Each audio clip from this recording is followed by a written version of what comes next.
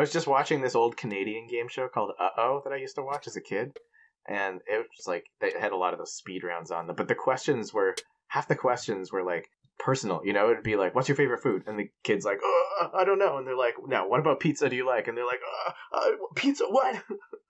They're like memorizing trivia, and then they have to think about themselves. For every wrong question, you have to eat a bar of laxative. This is Uh-Oh. Well, it was like one of those Nickelodeon ripoffs where they get like slimed, you know? Oh, I they love, like, dude. I love that.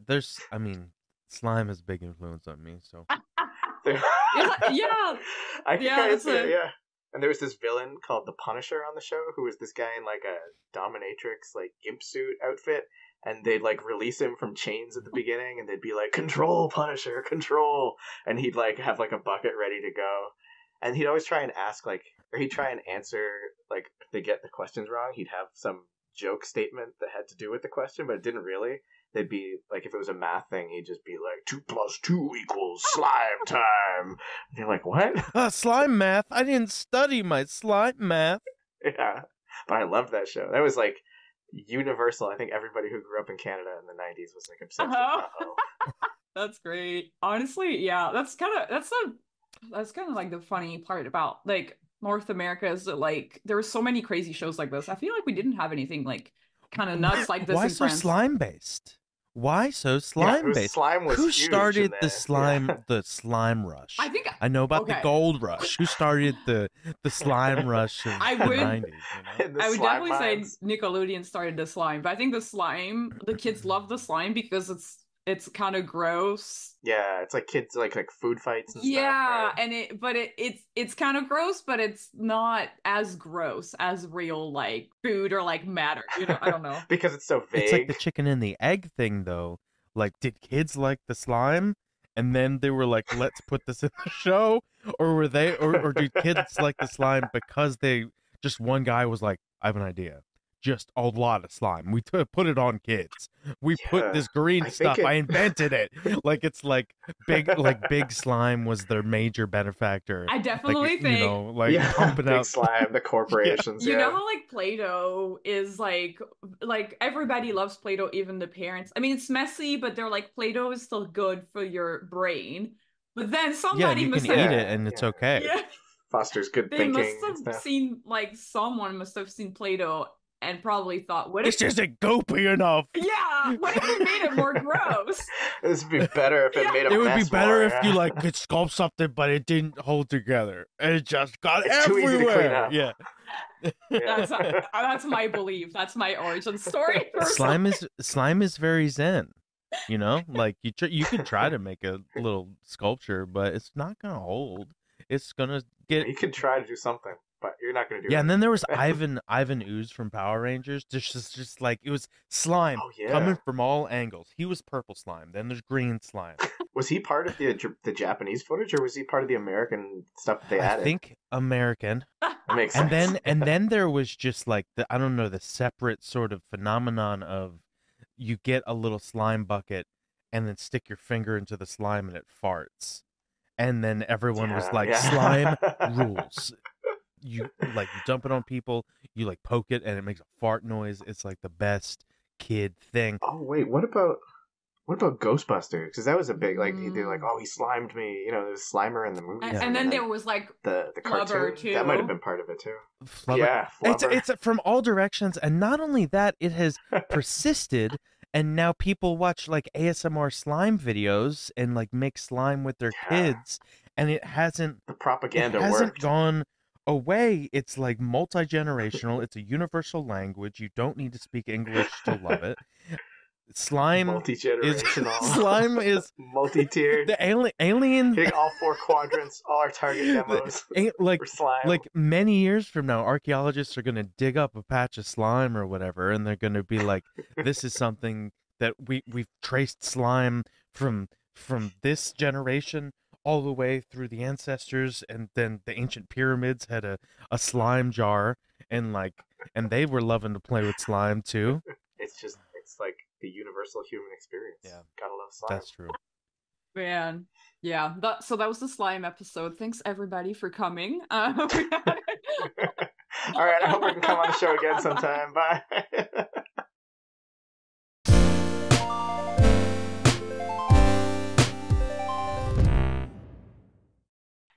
welcome to Creative Block. We're your hosts, V. And Sean, we interview people in the creative industries about their life, work, and hobbies while we doodle jam. We asked people on our social medias if they had specific topics they wanted us to discuss, as well as some drawing prompts. Today we have with us Aaron Long! Hey, thanks for having me on the Hello! show. Happy to be here. Of course.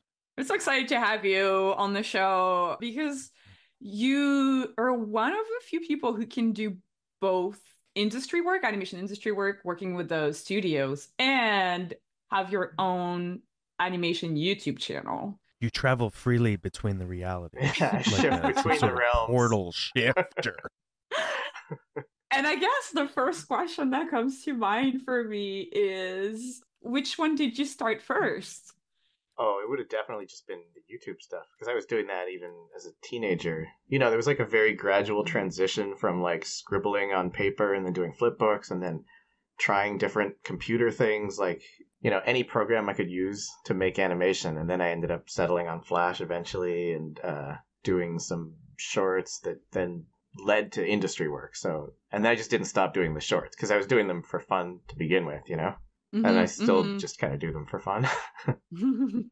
Hold on. So you said that you started like playing around with all these different softwares and making music and all that. But did you start right off the bat with Sublo and Tangy Mustard, or did you have little other animated shorts prior to that? Oh, I had other ones. I did, there's a little series called Space Goose that was like 3 episodes. I did a bunch of little stop motion things.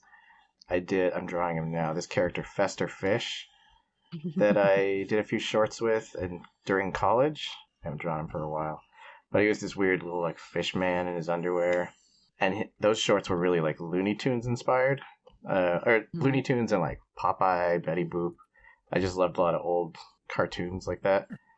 So those were sort of my homage to those. And then it led to getting some jobs doing similar kind of rubber hosey retro kind of things. And then that led to industry work eventually. Oh, that's so cool. Do you feel like the first jobs that you got were freelance, or were you in-house? How can you talk a little bit more in details Oh, about sure, that? yeah. So other than like, oh, my dad's friend needs a poster for something, or like a music video or whatever. Classic. Yeah, there's a lot of that.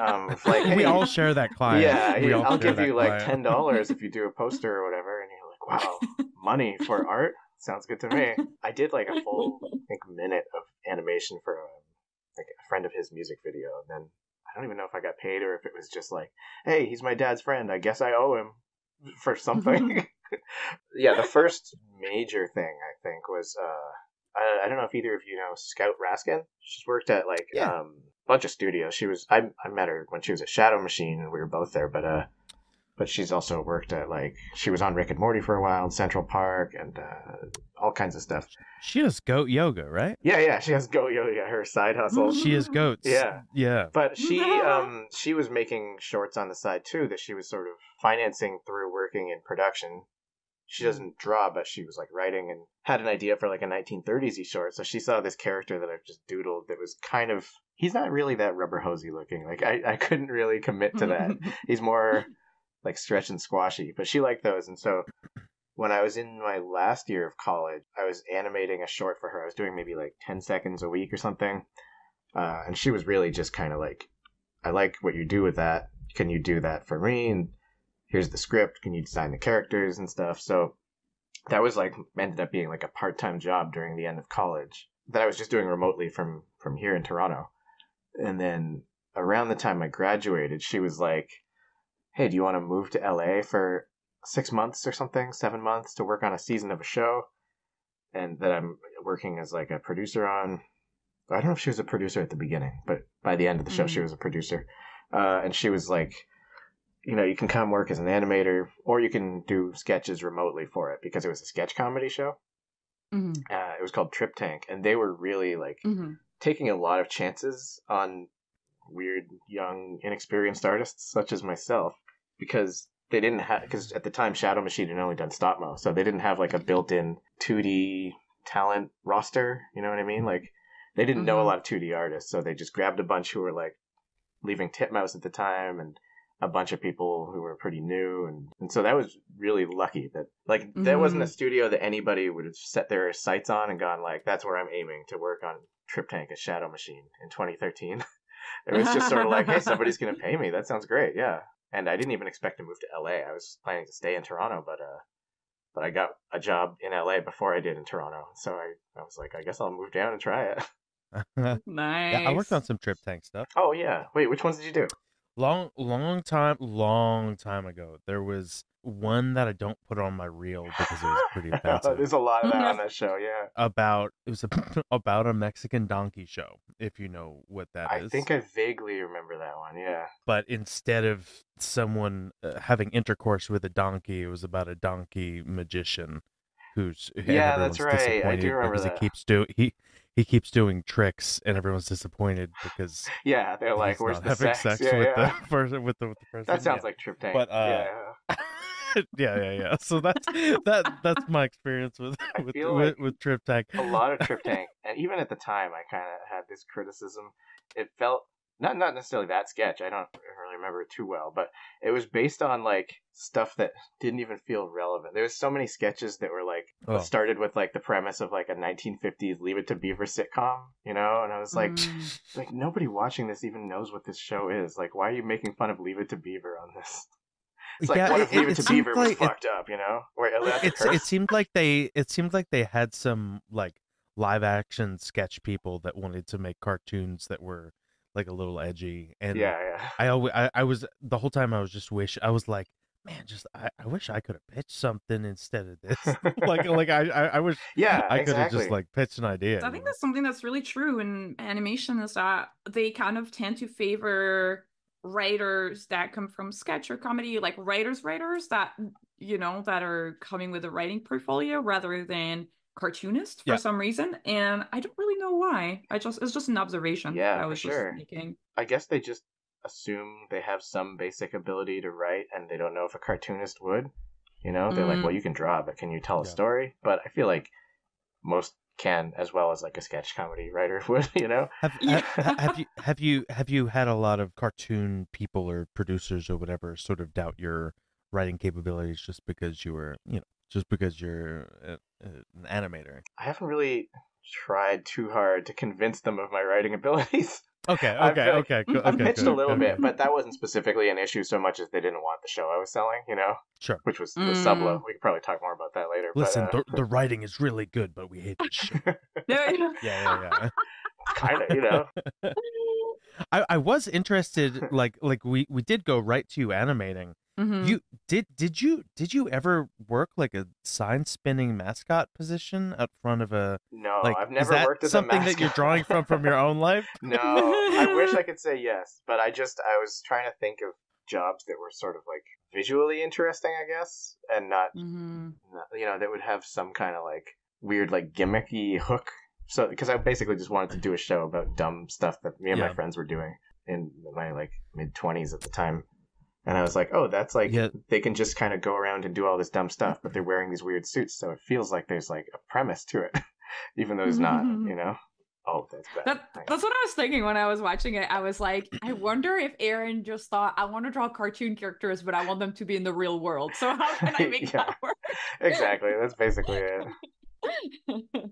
Yeah, it's like getting to do characters and getting the love of like the furry community, but you're like, no, they're mascots, they're sports teams. Oh, no furries like the show because they're not like animal-y, you know? They don't look like furries. They just, in real life, they would be a little more of like, oh, it's kind of like a fursuit, but the way I draw them, they don't care. I do love that. There's one episode that you did that is so clever, and I was like, damn, he like got us good. Is when in the convention when like Tangy Mustard slips out of the costume, but you never see him out of the costume. I was like, galaxy brain. I was like, are we gonna see him out of the costume? And we did not. No. You see that he left the costume, but you don't see him outside of it. Yeah, that was really good. Oh yeah, so I was on TRIPTANK animating and storyboarding a little bit. I got to direct one segment on it, but that show was really cool. I think I've talked about this on Twitter too, how it's just like, it was so chaotic that they would be like, hey, this week you're animating something. Next week you're going to be doing backgrounds on this other short in a different style for a different director. And then after that, you're going to do some storyboarding. So it was a good mix of everything. So that was the style of your first job too. Because I was over at Fox ADHD. Oh, they were doing that. And Yeah, I was making shorts every week, but we would trade off who was boarding, who was designing, who was animating, right. and we would all take turns. And so my first job experience also felt like that, just like a chaotic gauntlet of like like trying to adapt to different styles. It's kind and of fun though, right? I mean, I feel like, I don't know how you feel about Fox ADHD, but on TRIPTANK, I definitely felt like we had more fun making the show than it would be to watch the show, you know?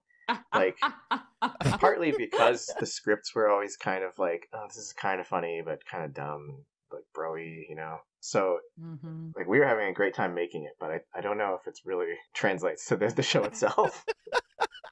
It's also kind of hard with these sketch shows. I feel like every time there's an animated sketch show, it does.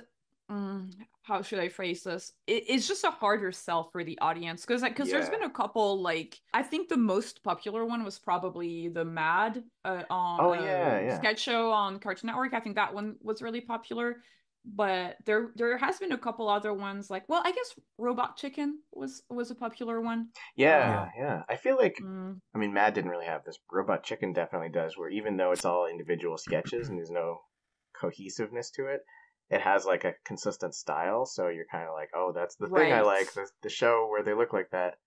Because I think a lot of these other ones, you know, the voice actors are always different a lot of the time. There's not like a standard cast, at least on TRIPTANK. And the art was always changing. Disney that which one? Was called, it ends with Kapow. Is it Kablam? No, not Kablam. It's Crash. Okay. It's something Kapow. Yeah, it kind of rhymes, right? Yeah, like How Now Kapow or something. Yes, Right Now Kapow. Right Now Kapow. Yeah. I think and it's really like a sketch show where like all of the different characters keep coming back, but it's like the animated characters are an actor, so that they're not always playing exactly the same role, but you see the same cast coming back. And I do feel like, even though that was like a really crazy show for Disney, I do feel like a minority of people got attached to the characters because it's the same characters coming back. Right, rather than like a full-on different style every episode, which that's a little harder for people to, like you said, realize it's the same show. Like, as an artist, you're like, oh, cool, I want to try different styles. But as a viewer, I guess there's not that much to hold on to when everything is always changing. Yeah. But yeah, and then after that, I kind of started on BoJack because it just sort of started right after that, like overlapping a little bit. And you were on that for a long. You were on that for a long time, weren't you? I was on BoJack from start to finish. Yeah, they were doing the pilot when I got there, as TRIPTANK was kind of also in production, and then I rolled directly onto season 1, and then in season 3, I was kind of assistant directing. And then I was mostly storyboarding up to that point and doing animation retakes, but I also was like designing some background characters because it was just such a desperate mess in the beginning. Because it was, I heard that like Shadow Machine is kind of it was a little like crazy at the beginning, right? Oh, it was nonsensical, yeah, because they didn't know how to make like I don't mean this as a knock at them, but I just mean like the fact is that they hadn't made like a 2D show with like the same characters. Like, they'd done TRIPTANK, but that was all sketches, and so this one was like, wait, how do we make it all accidentally looking like different styles in between episodes? Well, it was just a lot of like, we haven't done this before, we don't know how to do this. So, you know, first seasons are always a mess because you're like, what is the show we're trying to make, and how do we make that, and how do we get everybody on the same page with that? So it was tough, but that again also kind of gave me the opportunity to do like random little character designs, and as well as like animation and boards, and come up with gags as like solutions to things, because they'd be like, oh, we can't do this joke that's in the script for some reason, we have to come up with something else.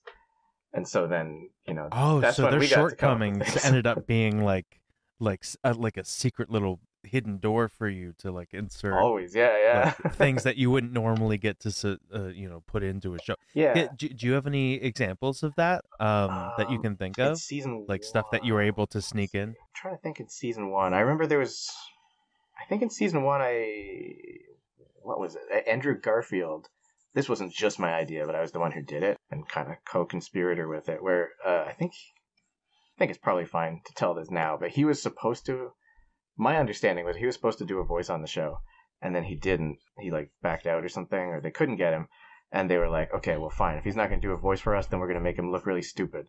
So they had him doing all these pretentious Egon Schiele, I forgot how to say his name, Schiele or something, this German artist, where he's all his poses are always very like his arms are wrapped around himself and stuff. Super kind of contrived, but it looks so cool. I love that artist. But anyway, they were like, just make him constantly be doing Egon Schiele poses as he's talking. That's really funny. And so that is so specific and spiteful, like a little bit like catty. Yeah. I like that. Like it. Yeah. And then later on, of course, they were able to get like any celebrity I think they wanted, basically. That is so interesting. But it's not like that was my idea. I was just kind of like the one who did that, and it was like a last minute addition, sort of. You know, what else? In season 1, I can't remember. I didn't come up with a lot of stuff in season 1, but more when I was directing. You know, they'd be like, you were allowed to sort of pitch solutions to things.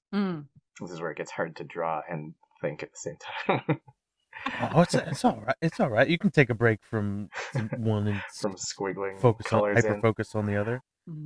But yeah, I mean, it was just like it was a show. I mean, it's not like we were totally rewriting scripts or anything, but we were like, I felt like they respected artists as having something to contribute beyond just like a pair of hands, you know? I wish I could think of more specific things that we pitched to them, but in general, you know, you felt like if I have an idea for how to make this better, they're willing to listen and maybe do it. They wouldn't just shoot it down because it's coming from an artist. Which I think is really cool, because I feel like there are like, depending on the production, sometimes it's very much like only the writers get to fix all those story problems. And the artists are like a very separated. So that's actually really cool to hear that they were open to this kind of collaboration. And sometimes they're like, oh, we can't think of anything. There must be nothing. There must be no way to fix this. And you're like, I have something, but you won't listen, you know? Yeah. And they're like, that'll never work. It'll just be a drawing. Yeah. A drawing can't fix this problem. Bojack and Tucca, they were both, Raphael and Lisa were really good about it. I mean, Lisa was an artist, so she was certainly not against the idea of artists having ideas. Yeah, that's also cool, because she was brought onto the project really early on. And well, for anybody listening to this episode, if you're really excited about like how Bojack kind of came about, the Art of Bojack, the book, The Art of Bojack, really goes over all these details. It's really good. The Art Before the Horse, I think the title is. There's even the pitch Bible in there, which is really cool to see how like he went about it. And there's like a lot of interviews too where they kind of talk about all of the different steps and stuff, because before going to Shadow Machine, they went through like production companies to kind of pitch to like Netflix and stuff. And there was a lot of stuff I didn't even know in there. Even having worked on it the whole time, I was like, wait, that was your original plan? Whoa. I remember, I think they did that book either during season 4 or season 5, and like coming around to everybody and being like, hey, go through all your old folders. Do you have any cool, weird sketches or whatever? It's all just like lewd sketches that like... Well, we submitted a bunch that didn't go in. We can't include any of this in the book. You all just drew him with his pants off. What is everyone doing? Well, that was for the show. I remember that was season 1, episode 7. There's a Bojack nude scene, and they had to do a drawing of Bojack with his dick. I don't think it ever made it to air, but it existed on the server. It's in the vault. Yeah. Give us the nudes. Give us the nudes. Wait, that's funny, because BoJack was on Netflix, and Netflix has uncensored nudity for some of their shows now. But I guess because BoJack was the first animated show on Netflix that was like ordered by, like, I think commissioned by Netflix. Yeah. Maybe Turbo Fast might have beat us. I think they were, there was like BoJack and then the DreamWorks snail racing guy. Oh yeah. Turbo. But that's for kids, so there's no way there would be like snail nudity. No. I mean, they're technically naked, but Yeah, all snails are technically naked, but we were allowed to do nudity, like according to Netflix. But Raphael, the creator of the show, was just it was like his taste rather than like restrictions.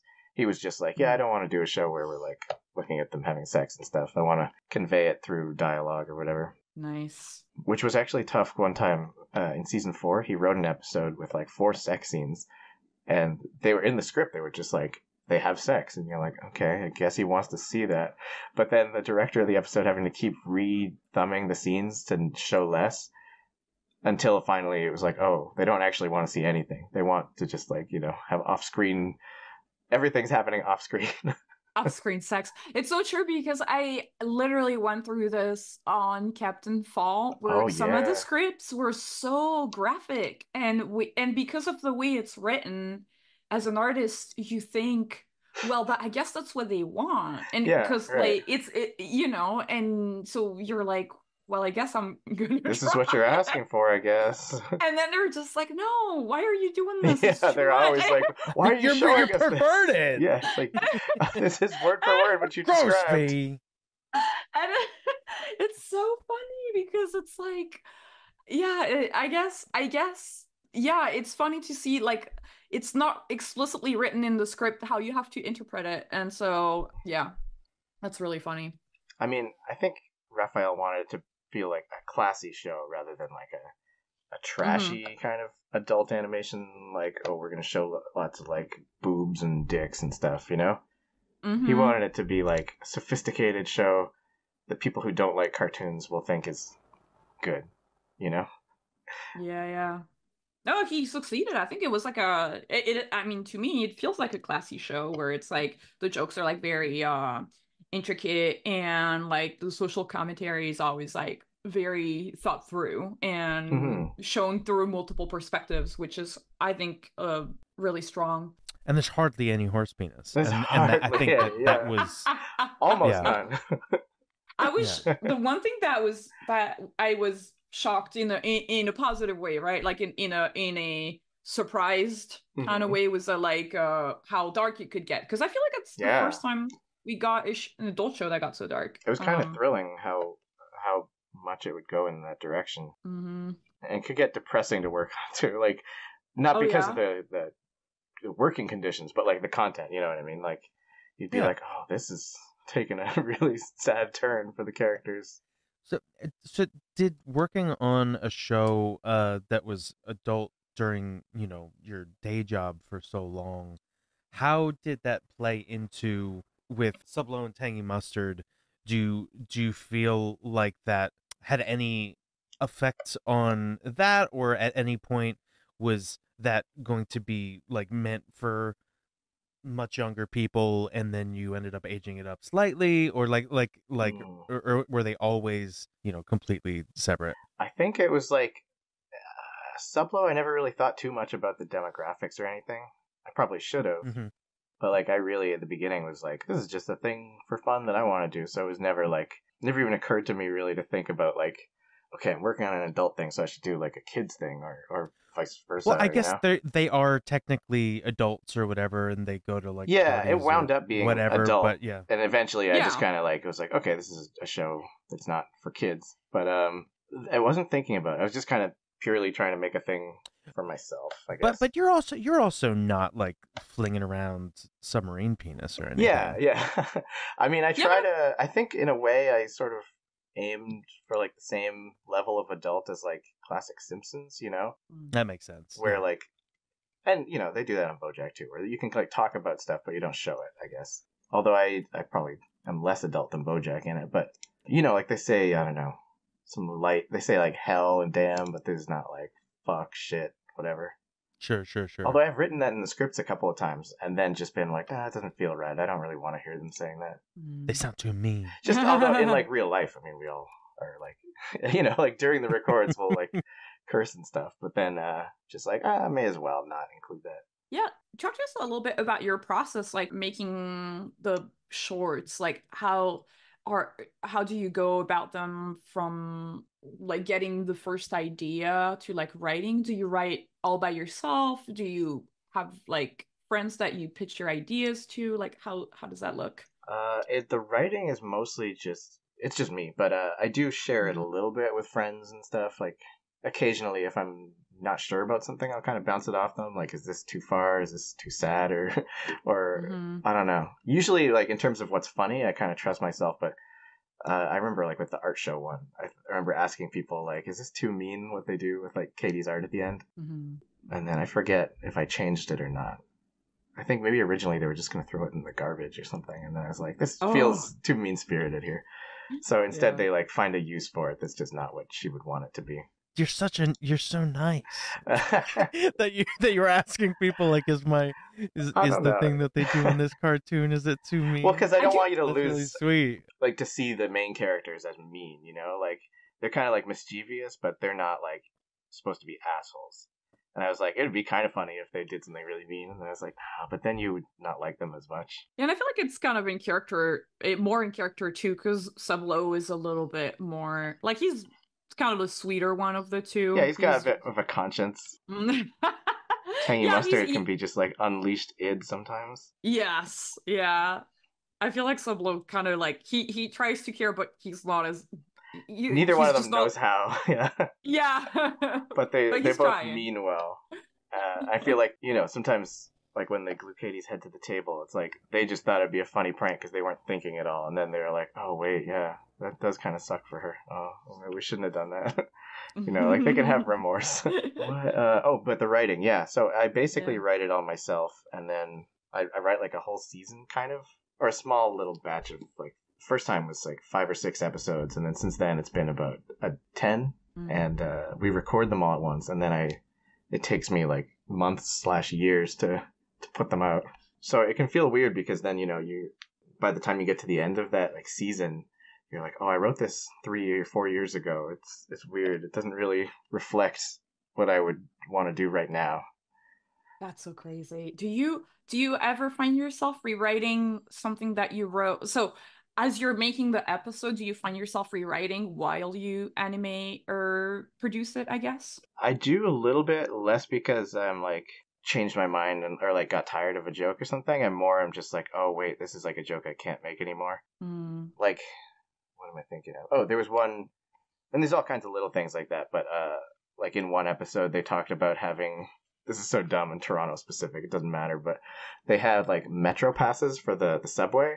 And then in the time between when I wrote it and when the episode was, when I was animating it, the company, the public transit discontinued metro passes and they switched to a different system. So I had to just like cut that line. But there's a lot of things like that where you kind of have to like, oh, this line as written doesn't work. So I got to sub in some extra joke that I cut somewhere else or find some other solution here. It does happen for sure. But most of the time it's just like as written, basically. Yeah. Like 90%. Yeah, do you ever come up with like something that you're like a new joke and you're like, oh, this is too good, I gotta put it in? Yeah, it's happened a couple of times. But largely I'm just like, okay, well, I'll save it for next time, I guess. For the next episode, or next batch of episodes.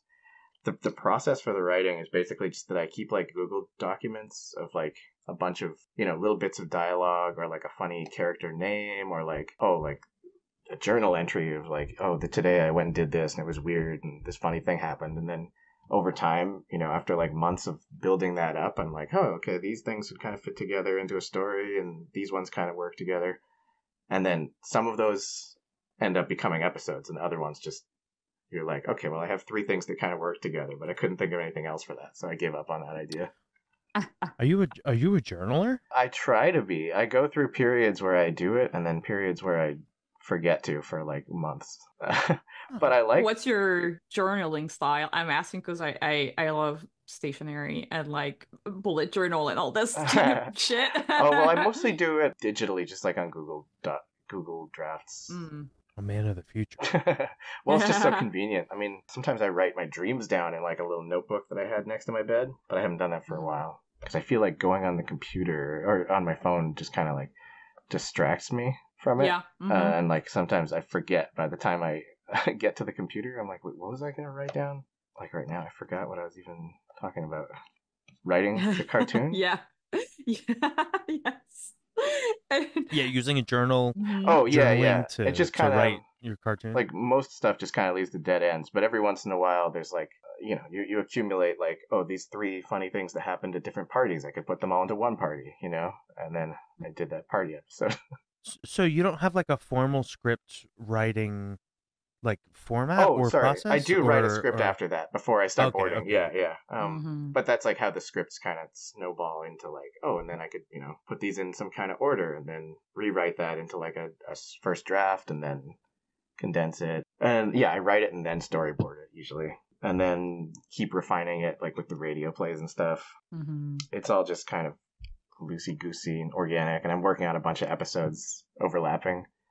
Oh, cool. So you're not just doing one episode after the other. You're working on the whole batch. Is it like you record like the whole season at once, don't you? Yeah, we record them all at once, and then so I usually board like 4 or 5 and then start animating the first one, and then I try to like, okay, so I've animated episode 4. That means I should be boarding episode 8 or whatever, you know? You're nuts. Wow. That's so sick. I mean, it tends to slip. It kind of like falls behind schedule. Like now I've only got 2 that I've boarded before I can animate them or whatever.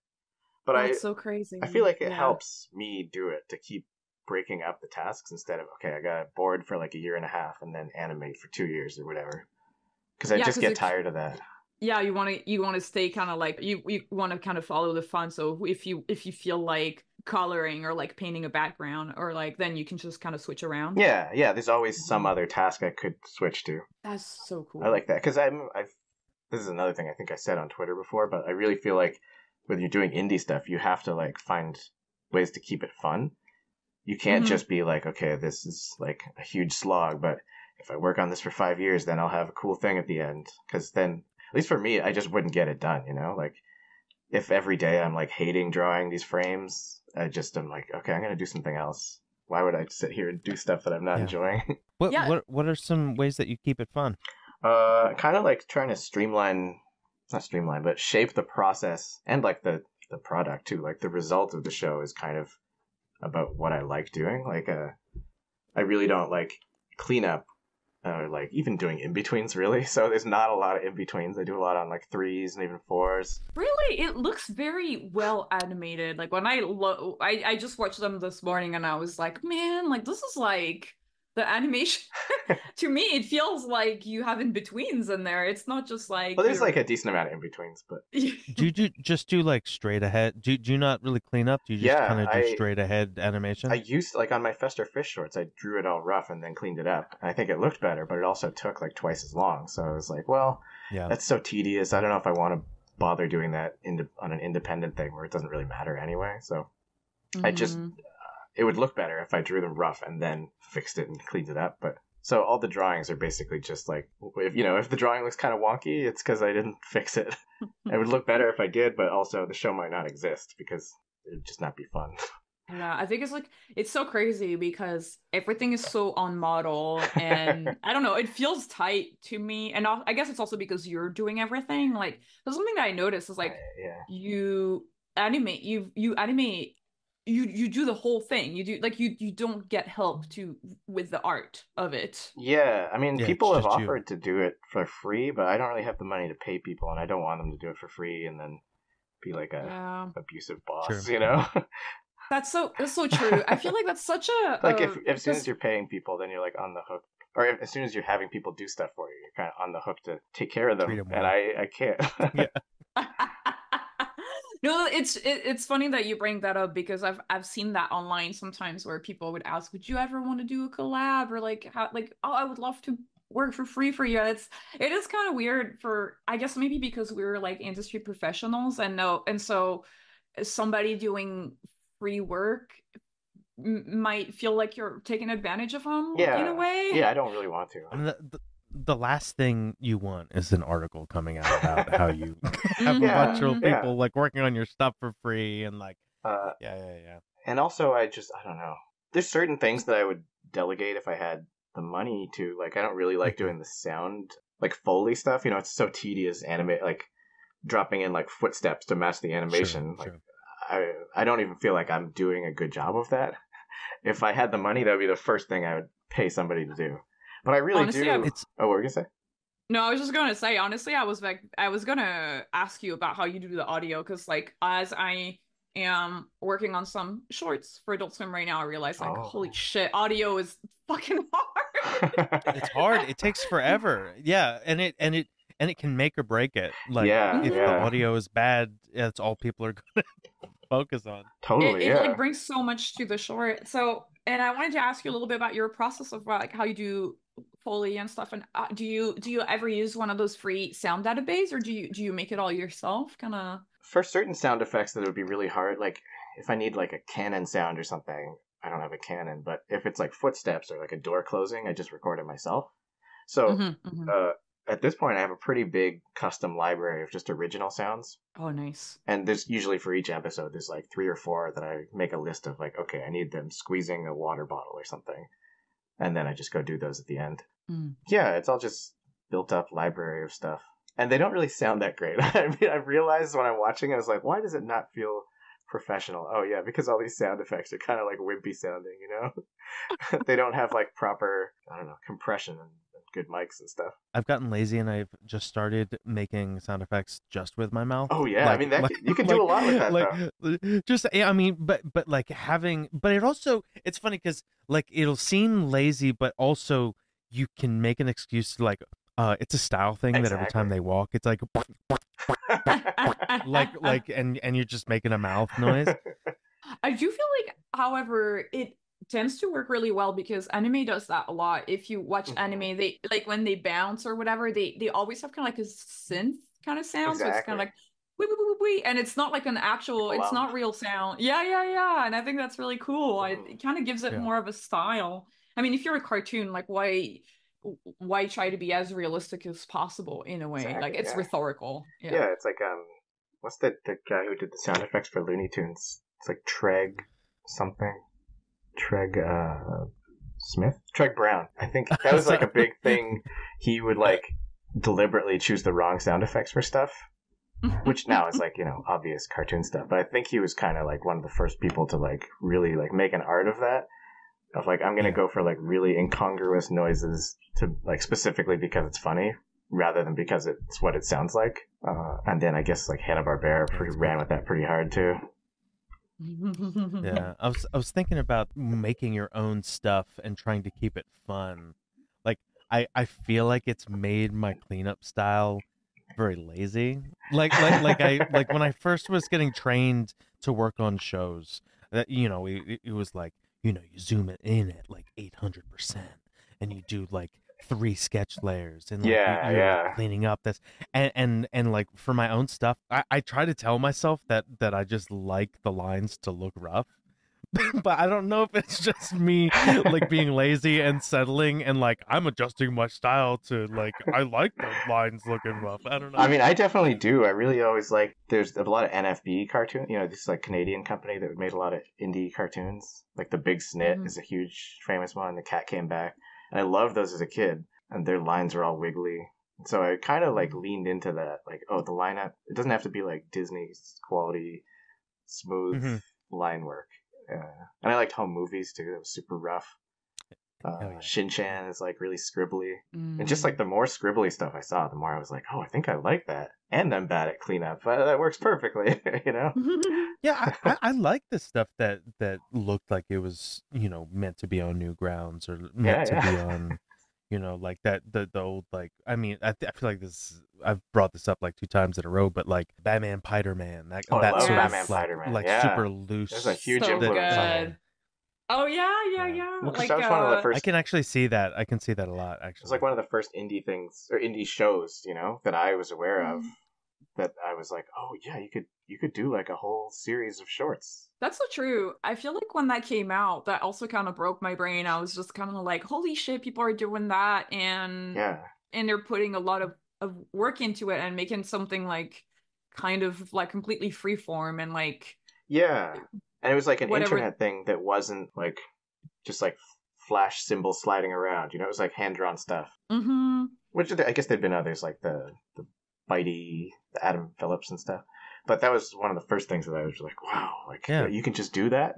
You know, you could just animate a whole thing?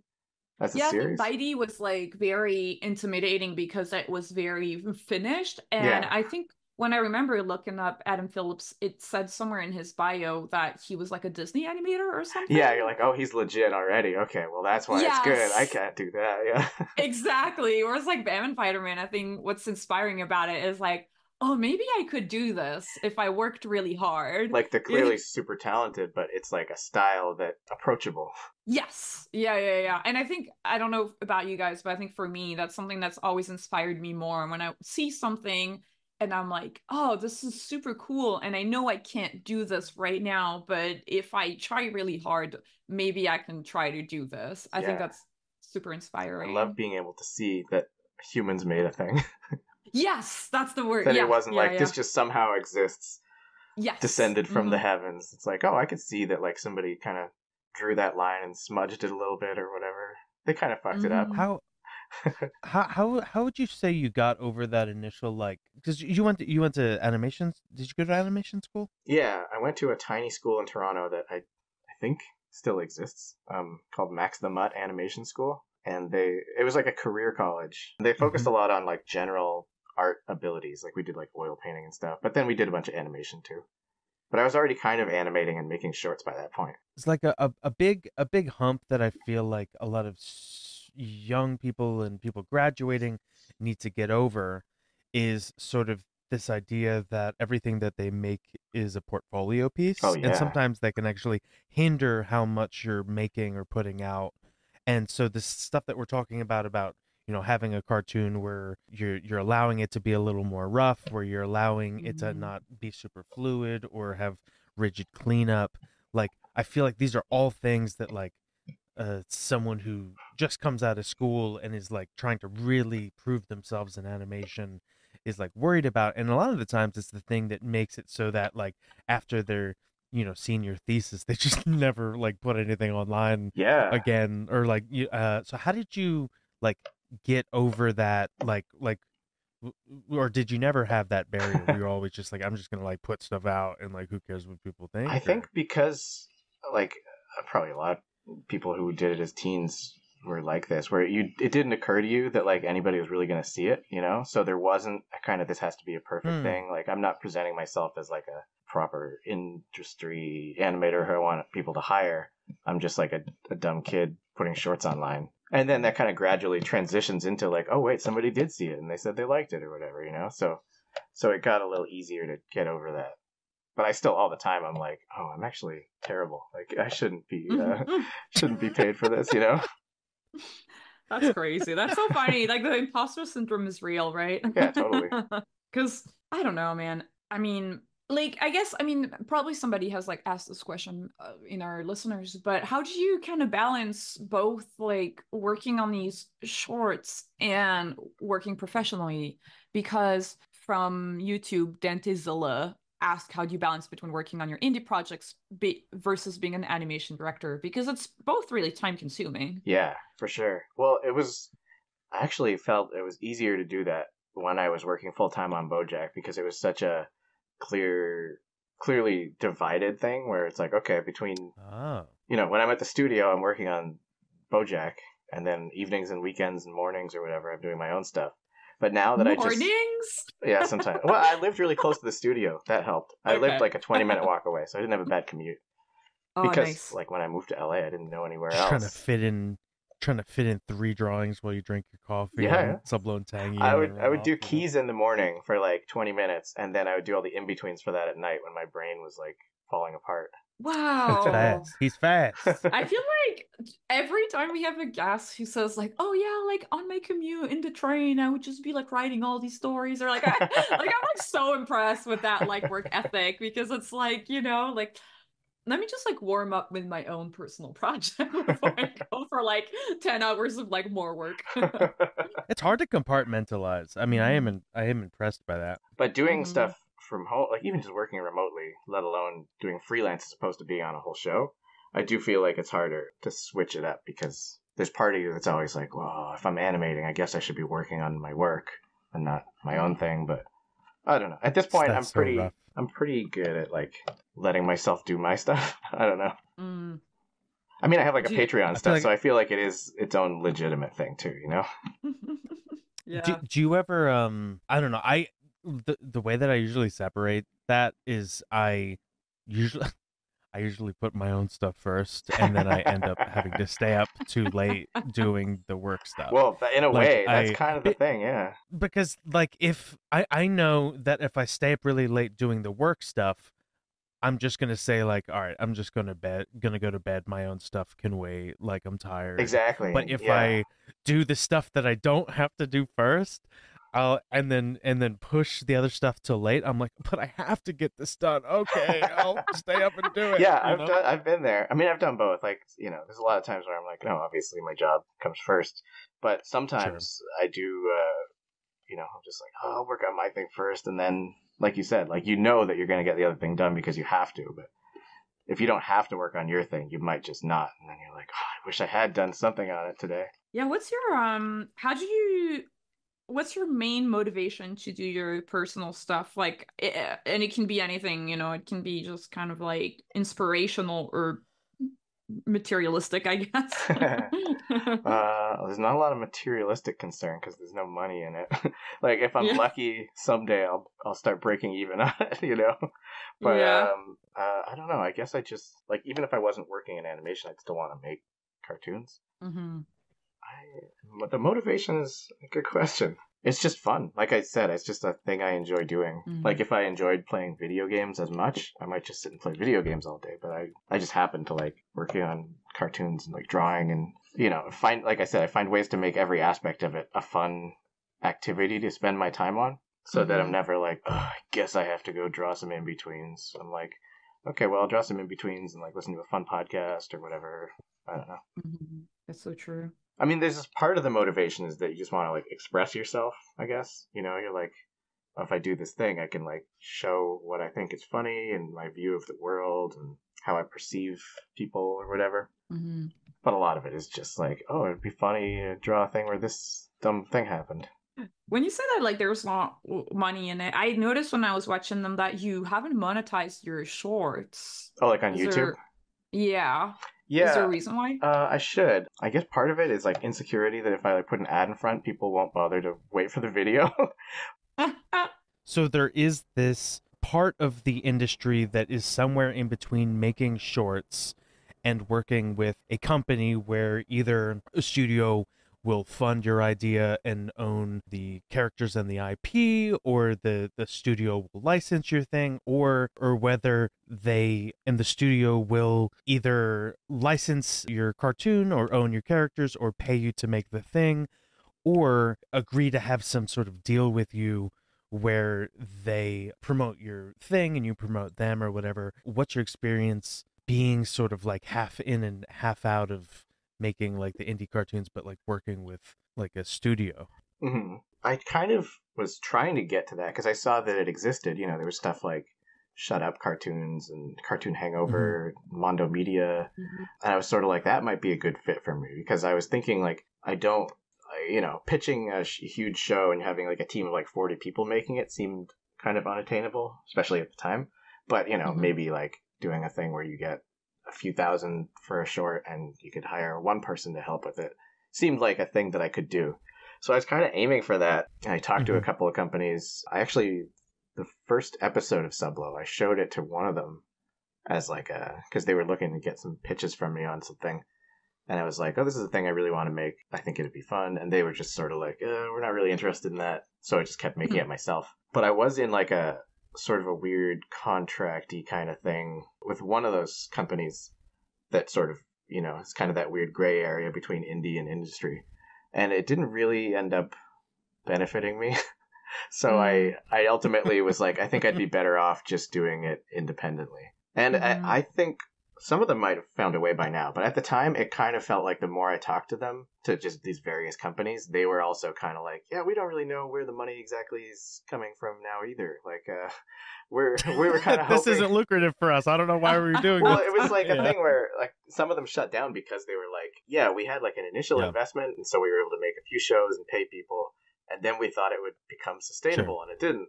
And I was like, okay, well, I guess I'll just do it on my own anyway then. Like, you don't have any answers. That's all my first pitches were to studios like that. Yeah, because it's when I first got out. Because it's easier to get to those than to like pitch to Cartoon Network or something, right? Mm-hmm. When you're starting off, and especially.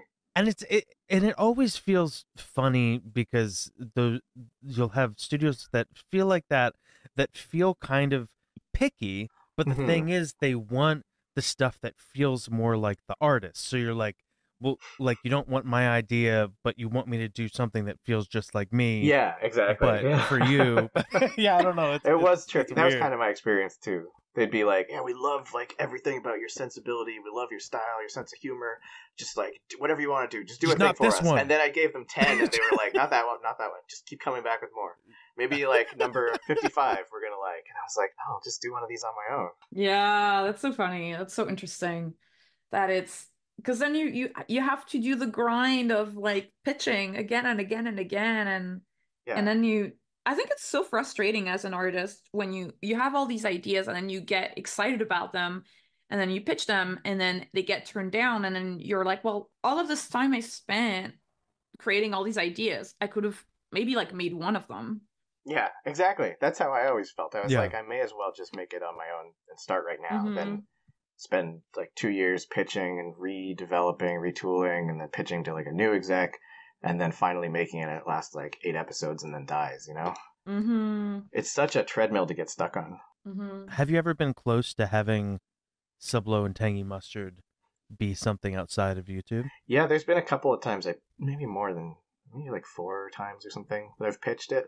And I just feel like, I never really, there's always a few meetings and you kind of would get strung along for a while and they'd be like, yeah, we like it. But they were never like, oh my God, we love this. Let's make this right now. It was always kind of like, okay, well, if you keep telling us what we want to hear and giving us different versions of the same thing, maybe we'll like one of them. And I was already making it on my own each time. So it was kind of took away a lot of the excitement of like, wow, like maybe I'll get to make it. It's like, well, maybe I'm already making it, Did it feel beneficial to have so much of it made already, or was it a drawback that like they felt like they couldn't develop it as much with you because so much of it was fleshed out already? I could never really tell. I mean, I asked them. I was like, "Do you want me to? I've got a lot here. Do you want me to have a lot? I can unmake this." Yeah, I was kind of like, I could treat this as like season 1 starting over from scratch, or I could sort of assume that people have seen the original shorts or whatever, and they didn't really seem to know most of the time. They were like, "That's cool that you were flexible." Yeah, I mean, I feel like I would have had to be. I had no cachet to be like, you need to do what I say. It's entirely like, just tell me how you want to do it, and maybe we'll do it, and then we didn't. I think it's so hard doing these meetings because like it can be so different from like a development exec to another. I feel like sometimes you have to kind of be like, you still have to be flexible, but you have to be like, this is the reason why this is so awesome and so great, and I believe in this so much, and isn't this blowing your brains like how good this is? Yeah, there's definitely a sweet spot of like, I know exactly what I want this to be, and I'm very firm on that, but I'm also totally willing to compromise on everything. Yeah. Like, It's so tough. What is the balance they're looking for exactly? I think it does vary at certain places. Like some do kind of, when Netflix was starting especially, they really wanted people to basically have like a fully formed idea. Yeah. And they were like, we don't develop, we just green light and you go, no pilot or anything. But then a lot of places are more like, we just want you to have like a sketch of something that we can help you fill out so that it can be a thing that we both want to make, which kind of almost, I don't know what I like better because neither of them have worked for me.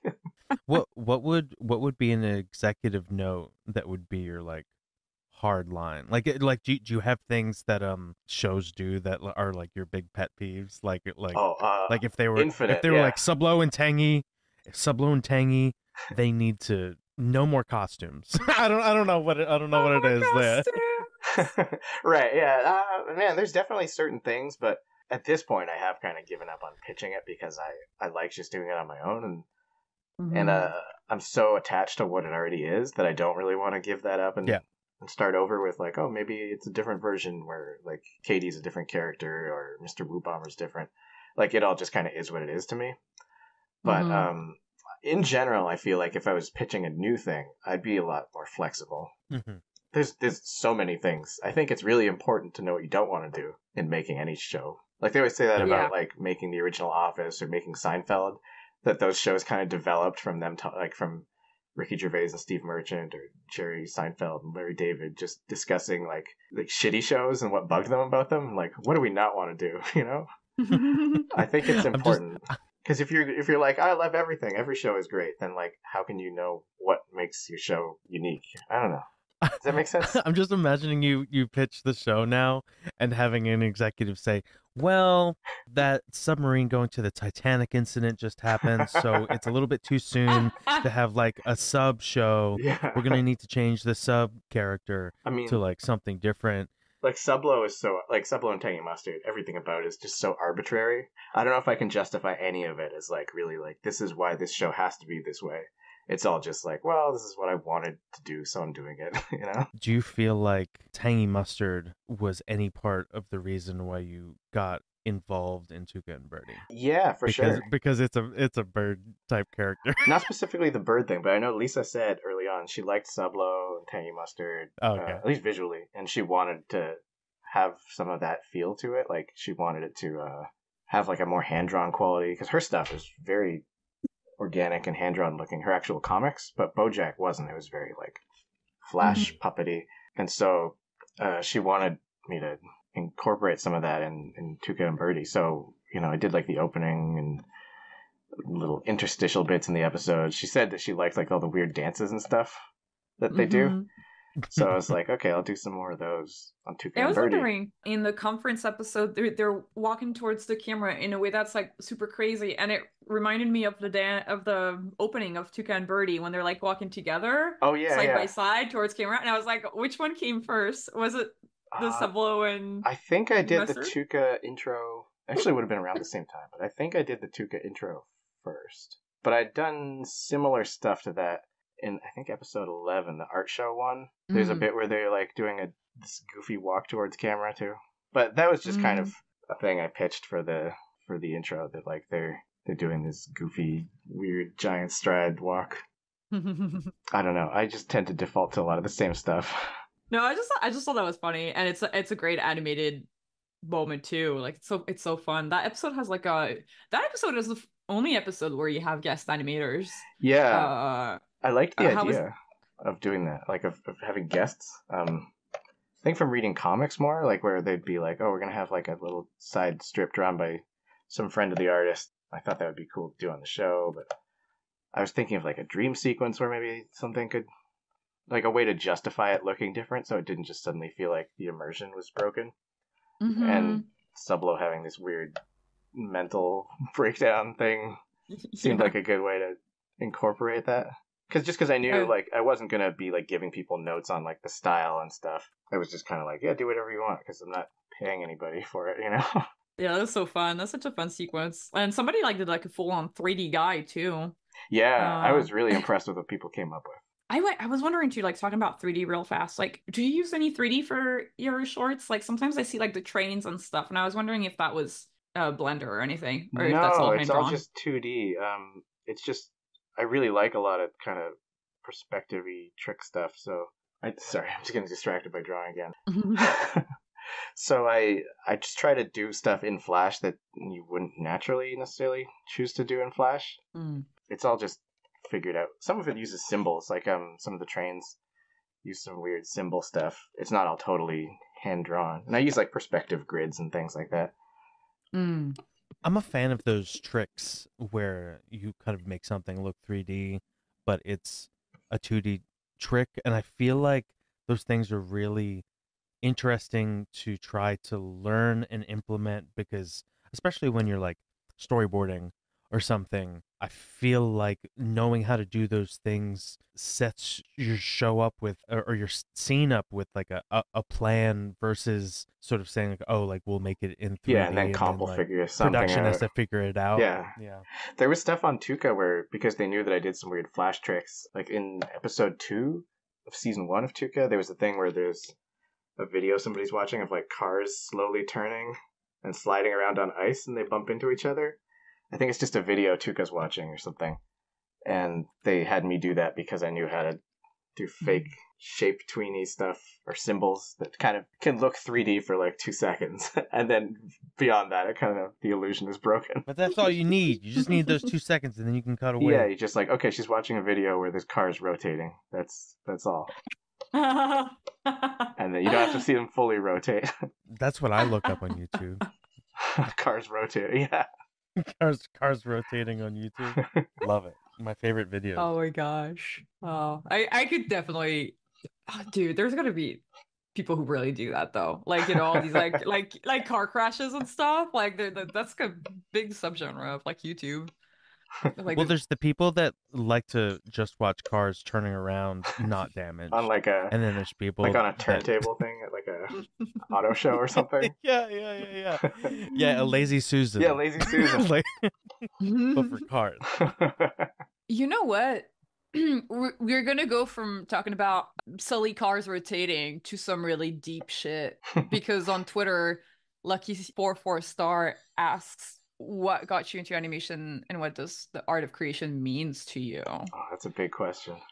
Yeah. I think what got me into animation is just I always liked it as a kid, and my dad liked it, and there's just something, I mean, it's so cheesy, but there's just something so magical about seeing like drawings move, or things that don't really exist moving and like seeming alive. Like, just hearing myself say that, I'm like, oh, what kind of Glenn Keane bullshit is this? But it's true, like the art of creation. Yeah. When I see things come from my pencil, it's like I am God or whatever. But it does kind of like, it's exciting, to be like, oh, this thing didn't exist until I made it exist, and now I look at it and I believe that it exists. That's cool. Do you feel like they're your babies? Yeah, in a way, or at least friends that I care about. Actually, that was. This isn't really answering the question, but when I was writing the 3rd season of Sublo and Tangy Mustard, it was like the peak of the pandemic, and I was just missing hanging out with friends in real life so much that I was like, oh, this is a way, like doing more Sublo is like a way that I can feel like I'm socializing with my friends, my fake cartoon made up friends, and cartoon versions of my real friends a lot of the time. It's so true though. I feel like when you stick with characters for a long time, and I relate to this through my webcomic, it feels like the characters take a life of their own and then they become real. And then I don't know if you feel that way, and if that's a reason that you keep doing Sublo and Tangy for so long. But for sure, for me, I feel like if I don't draw my characters, they die, and it's like very sad. I animate my characters giving me compliments as affirmations, and I listen to them. Sean, you're a cool guy. Looking good. Sean, you're so big and cool. You're big and cool. Strong. Yeah, I mean, I definitely. Part of the motivation for doing the show kind of changes at a certain point from like, oh, I want to like see what this character would look like, to oh, like I love these characters and I want to see them progress in their lives, So like one of the things that I do now when I'm writing new seasons for both seasons 2 and 3, I think, is I wrote like, okay, like where are they trying to get in their lives, like what are some ways that I could generate stories from that, like the art show episode was like, okay, Katie's an artist, like what's a story I could do about her trying to achieve more as an artist, being in an art show. Or like, you start just like writing stories that are like, well, naturally, if they're like trying to do this and they're here, then maybe they're going to want to do that. That's so vague.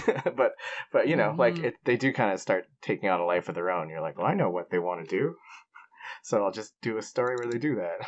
Was it an homage to the Office episode with Pam? No, I never really watched the U.S. Office. I heard later that they did an art show episode, but it's probably uncomfortably similar. It is nothing. I mean, no, it's nothing like yours. But, okay, that's good. I was mostly joking, but I was just trying to think of. Oh yeah. I heard there's shows with art. I heard there's a Bob's Burgers art gallery show episode too. But I haven't watched much of that show either. I've seen a lot of Thanksgiving episodes at Thanksgiving parties. You want to talk about episodes we haven't seen? Let's keep going. I kind of wanted to, I don't have a good segue for this, but I wanted to kind of get into that question from YouTube from at Zin Stars, who asks, for any up-and-comers, what would you say are the pros and cons of industry work as opposed to indie work? I think that's a cool question. Yeah. Well, with industry work, you get paid, like for sure. With indie stuff, it's a little bit of a question if you'll make any money doing it. And for me, the answer is not really. Like I kind of am breaking even with the Patreon, but I certainly can't live off of it, But I would say like the industry stuff, there really is something, it's tough to say because all my indie stuff is just me. But that's not necessarily true for most indie stuff now, where you like have like a team that you're on. Mm-hmm. So for me, it's largely like working on a fun thing that you do yourself, where you do exactly what you want, versus A, making money, but B, working with a good team. And it's so fun to like work with other people and collaborate. So that's like the big reward of the industry stuff, because a lot of the time the stuff you're working on is less creatively fulfilling, but you'll be making money and making friends and stuff. Which is kind of cheesy, but kind of true. But that's a big part of animation, though. And that's something that I think a lot of indie creators miss out on a little bit, is like to make these shows, you need like 50 plus people. Yeah. And it's this way to like meet all these people that are like-minded and who you can become friends with and learn this sort of thing, this way of working that is collaborative, and you let go of your ego a little bit, and it's just all like, hey, we're trying to make the best cartoon. Put your idea on top of my idea. Change my idea with yours. Your idea is even better. Exactly. It can't, like, you really can't. I feel like some people are not good at that, at like accepting that it's not going to be purely your thing when you're working with other people. Like, you have to have room for other people to collaborate and like come up with their own contributions and things. Yeah. Which is that's like the great part too, is that it reflects like it's more than the sum of its parts when you do stuff in the industry. Hopefully, depending on the show. There's some shows where you're like, oh, this doesn't reflect any of what we're good at. It's just kind of like we were forced into this box. Yeah, and that can water it down, or it can be additive. Yeah, it can be additive. Feel like a megazord. It can feel like a megazord of ideas and people, or it can feel like a slop. Yeah, just a big old slop. It kind of depends on what the parameters of the show are. Like, is it a show that is trying to let artists contribute stuff, or is it a show where you just have to have like 50 artists not do what any of them are good at? True. There's always kind of a balance there. But yeah, I don't know. I like both. I like going back and forth between both. I feel like they encourage me to do the other one, because when I'm doing indie stuff, I miss doing things with other people. And when I'm working on industry stuff, I'm like, well, this isn't the show I want to make, so I'll go make my own show again. Yeah. Man, do you feel like, okay, because this is something that I've observed in myself, and I wonder if you feel the same. Like, do you feel like having your personal project, your personal animated show on the side helps you be invested to a more reasonable amount on your professional work? Yeah, definitely. Yeah. Sorry, you can finish what you were going to say. No, I was just going to say, because I feel like when I started in the industry, and I don't know if you've ever experienced that, but I feel like when I started in the industry, I would give it like 1,000% in my day job, and it was kind of like ride or die. Yeah. And I don't know if that's very healthy. Yeah, exactly. Because I feel like if you do that, you're always going to kind of be disappointed by either like the show didn't come, like I boarded this thing to hell, and then like the overseas animation didn't quite live up to what I wanted, or like the producers didn't like my ideas, so they didn't use them. Like, I've seen a lot of people really like stress and agonize over that, of like I came up with this great thing and then they didn't use it. What the hell, So you kind of have to be like accepting that whatever you do is hopefully going to contribute to what somebody else wants, and if it like fits into that, then great. Which, like, on Tucca and Bertie, Lisa was great at. She had like a strong vision for a show, but she was also so good at incorporating other voices into that. And, she didn't have any ego about like, oh, this idea didn't come from me, so it's not the show. It was like, like, does this seem like something Tucca and Bertie would do? Yeah, okay, well, I'll have them do it. That was really cool. But yeah, you have to just be okay with like not everything you do is going to get into the show or come out the way you want it to be when you're working in the industry. Because it's something that I get. I don't know. I feel like as people who are very creative, like I feel like it's a specific type of profile that we have, because we do both. We always do kind of like industry work, and on the side we have our personal projects. And compared to, like, for example, sometimes you land the job and then you're perfectly satisfied with the job, and then you have completely different hobbies. And you're able to kind of like separate the two. So I think it's kind of interesting to kind of talk about that a little bit, like, because there's so many kids that go to animation college and think, and then I'll be a showrunner. And that's, Yeah, which is which is great and shows that there's like a strong creative drive, but there's only so few places for showrunners. Like I don't like. You can't. There's. You have to be able to accept that you're maybe not going to be a showrunner, at least not right away. Mm-hmm. Which is part of why I do indie stuff, because I do want to be a showrunner, but I'm okay with it being smaller scale. Exactly. Yeah, I love that. I love the way you said that it can be smaller scale, and that's fine. It also helps that my thing is so unambitious in scope. You know, it's like mundane slice of life, friends getting into trouble. If I wanted to do a giant fantasy, like epic, like if I wanted to make Avatar, I don't know if I'd be like, I could just do that indie. That's fine. I might be a little more driven to do it in the industry. I guess unless if you do it like One Punch Man, like in that style. Yeah, you know? yeah, like the original comics and stuff. The comic, yeah, the original comic style. Yeah, because I was about to say in the animation style. Yeah. No, not the anime. The webcomic. For me, that's another thing. For me, the webcomic One Punch Man is way more inspiring than the official Shonen Jump version or the anime. Because even though those look amazing and great, I'm like, well, this almost... It looks too like impossible for me to do. But then I look at the webcomic and I'm like, yeah, I could probably do that. Yeah, exactly. Yeah.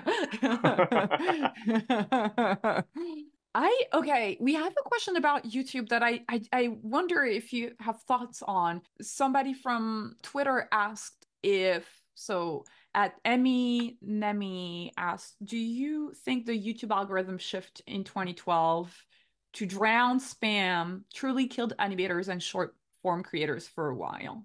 I feel like it probably did. I mean, I don't think it's ever really recovered from that. I forget if this was the same thing, but you know, that point where it switched from like video views to like time watched or whatever.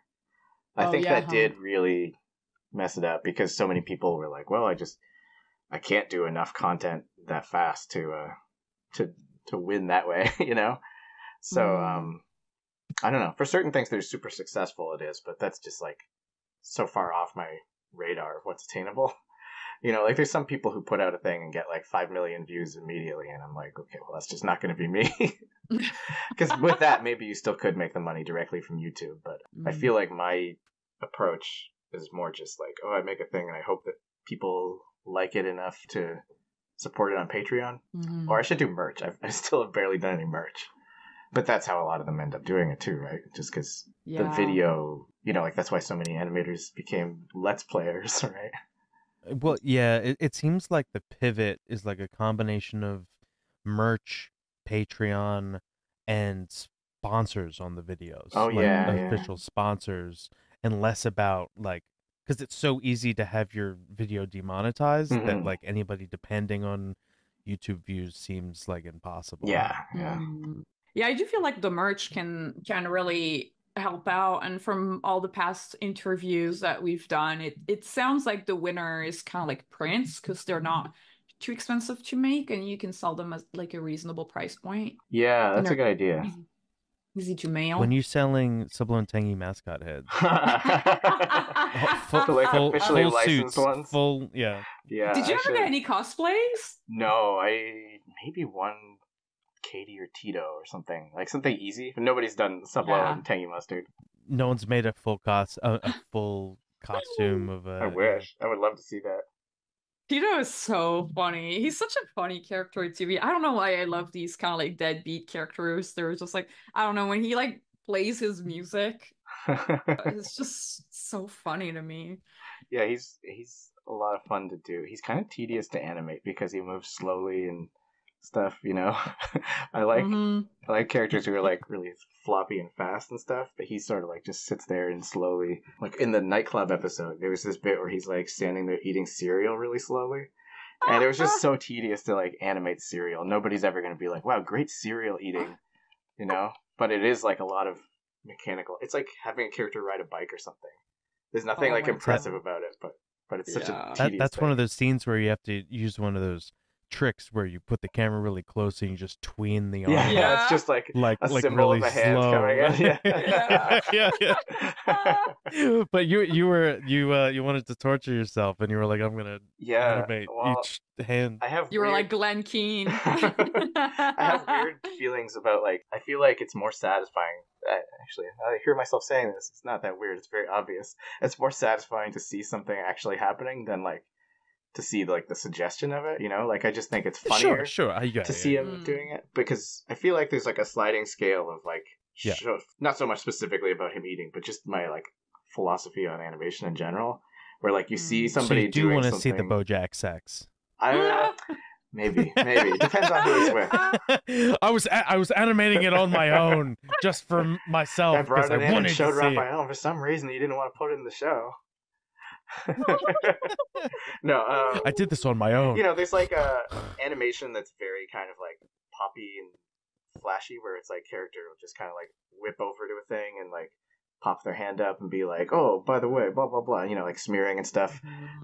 Sure. And that certainly has like uses, but I just think in terms of like especially if they're communicating a quick joke or something. And sometimes my stuff leans more that way if I'm depending on what it is. But I also really feel like it's super satisfying to watch a character just do something mundane. Yeah. And like see it actually like, oh wow, they broke down the steps of him doing this task or whatever. It like adds a layer of believability, I feel like. Where you're like, wow, this character must be real because they wouldn't want to animate this.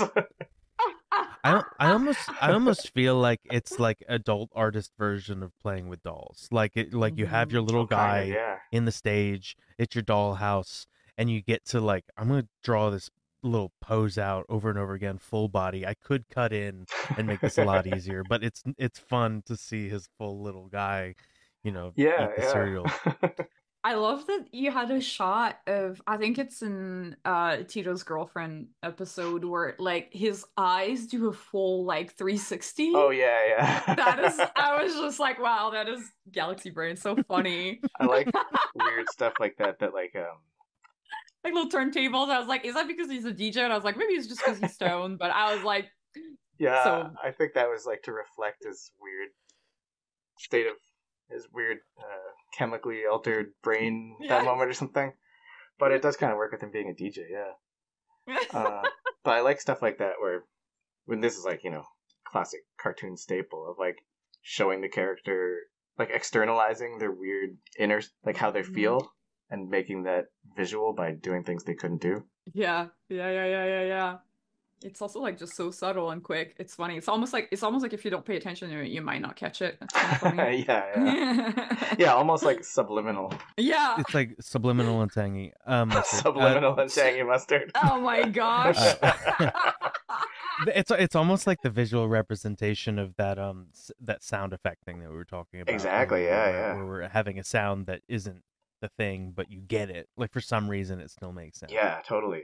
It like feels like what it is more than like actually represents it in like a concrete way. You know what I mean? Mm-hmm. Basically what you said, but stupider. Not as well said. I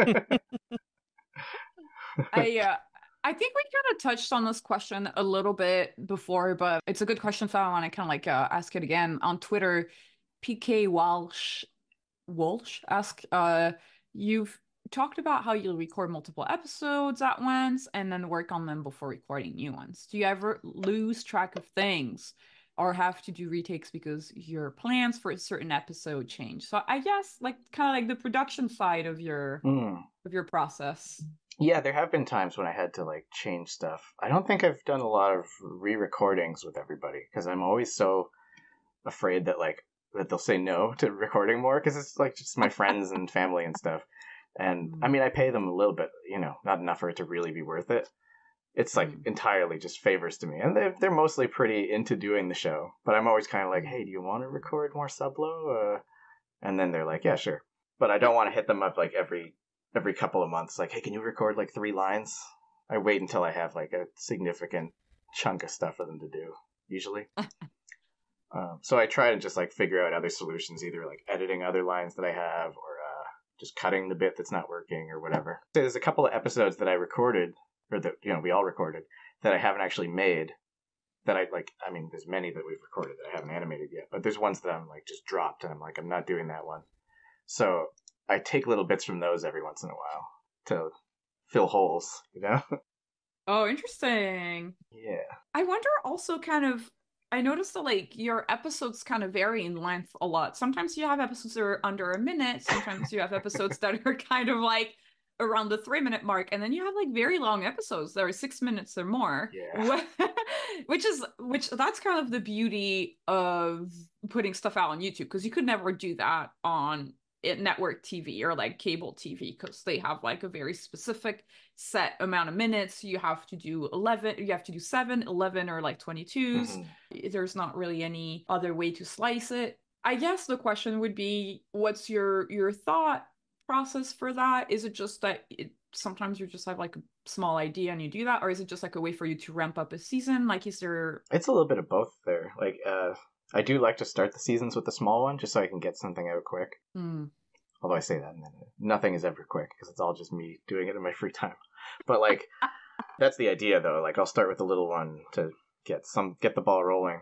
And I just, I don't know. I like being able to do it at any length that the story kind of feels like it needs to be. I mean, that's one of the things where you're like, well, if I'm not getting any money really to do this, I mean, I gotta stop saying that because I have a Patreon, but you know, not profiting from this, so I may as well just make it exactly what I feel like it should be. So so sometimes you have an idea that's like, oh, this is only 2 minutes long. Sometimes it's 11. So you just kind of ignore the kind of artificial restriction of like it has to be a certain length because there is no network. Yeah, I don't know. I think it's fun. I remember reading what was it? Simon Hanselman's Meg Mog and Owl comics, and I liked that kind of unpredictable quality to them, where some stories are like 2 pages long, and then sometimes you're like, wow, this one goes for like 20 pages, you know? And sometimes you think it's done, and then you're like, wait, there's more? I thought that was like the punchline. So I was already doing the show by the time I got into those, but I sort of leaned into it more. I just like having that variety. I like that you don't have to have, like, not everything has to be a huge story with like a B plot or something. That you can tell a story that's just a little vignette of them fucking around or something. Yeah. That's a great way to like build your characters too, and like their friendship and relationship. It's funny because at the beginning you started them like they kind of meet on the job, and then it's like you have the picnic episode where they like Sublo is very like emotional about like his friendships with his coworkers, kind of as if like, I don't know, he doesn't really have like a lot of other people hangs out with. Oh yeah, I remember somebody wanted to draw Moses wanted me to draw a scorpion and a lobster fighting or something, but I forget what those both look like, so it's gonna be bad. But anyways, yeah, I mean, this was the whole thing originally where I thought it'd be cool to show their friendship building over time, and then I ended up compressing it into like 2 episodes. I was like, there wasn't much point in that, really. Just their friendship arc is like 0 to 100. Yeah. I mean, sometimes that's how friendships are. You know, I think that's also relatable. Yeah. Like, there's been times when I become friends with somebody and I'm like, dude, we're so close, and then they're like, we're like acquaintances. You know, like, oh no. But yeah, that happens. And I'm like, I feel like I can tell you anything, dude, and they're like, we like have hung out once. Oh my gosh. I feel like this is so funny. I remember like reading a study about that, like how they like tested people out, like you had to kind of rate like kind of how close you feel to your other friends and stuff, and a lot of the time it was not like reciprocal to the same amount. Like, oh no, for sure. That's so scary. That's so scary to me. I'm like, oh, maybe nobody's really friends with me. But I mean, there's lots of friendships where I feel like, oh, I probably like them more than they like me or whatever, you know? Yeah, so anyways, I tried to, you know, that's like, if the show's about anything, which it kind of isn't. It's kind of just about friendship, I guess. And like the development of it over the show. Like when I was writing the picnic one, I was like, oh, this is about them being friends. Haha, very clever. Well, I love friendship comedies that give you enough time to just like hang out with some characters while they do nothing. Exactly. And yeah. I think that helps you get to know characters so well. Like there's a lot of shows where like it's so plot heavy that you never get to just like hang out with them. Yeah, totally. And I feel like that's one of the best things about Sublo and Tangy is, thanks. And one of the reasons why it's so cool that you can start them off and they're just like, okay, episode 1 is they're just like out front of this thing, out front of this shop, and They don't getting know to each know other's each other, names and like stuff. having a Yeah. picnic. Or... Mhm. Yeah. And I think that's dope. And then you can have an episode that's as long as you want if you're like, this is feeling too like rushed, that's cool. It's funny you say that because that was such a pet peeve of mine about, I think it was Star Trek Into Darkness. Like that's just the new Star Trek reboot movies that are now not new anymore, but that was such a thing that I noticed with them. That was no time for like actual character interaction other than like one or two like quips in the middle of like an action scene. And that was like some of the most appealing stuff about Star Trek before, was that it mixed like, sci-fi stories and all that with just, fun times hanging around with like Captain Kirk and Spock and McCoy and stuff. But if there's no time for any of that, you really lose some of that richness of like, oh, I can't wait to see what Spock's going to say about this, if there's no time for him to say anything. I always thought of Star Trek as the show Friends in space. Exactly. Yeah. they're all in this space apartment. They're all people are gonna be so mad that I said that. Yeah. So yes, Star Trek is probably very Chandler. inspired by Friends. 100%. Yeah. Joe, you set phasers to stun again. I kind of want to make a little bit of a I guess left turn into music, because you do all the music for Sublo and Tangy Mustard, and we have a couple of questions. I'm going to kind of put all the questions together because our patron brother to drummer asked, does music ever influence the creative process, or seeing a picture makes you think of music, or hearing some music makes you think of a visual idea, etc., because music is the best. Yeah. There's definitely been times on the show when the music kind of informs something. I mean, there's like the one where they have the dance battle. That's like the most obvious thing. What else? There's little bits here and there. I think in the convention one, there's a few moments where I sort of thought of music first and then built a scene around it.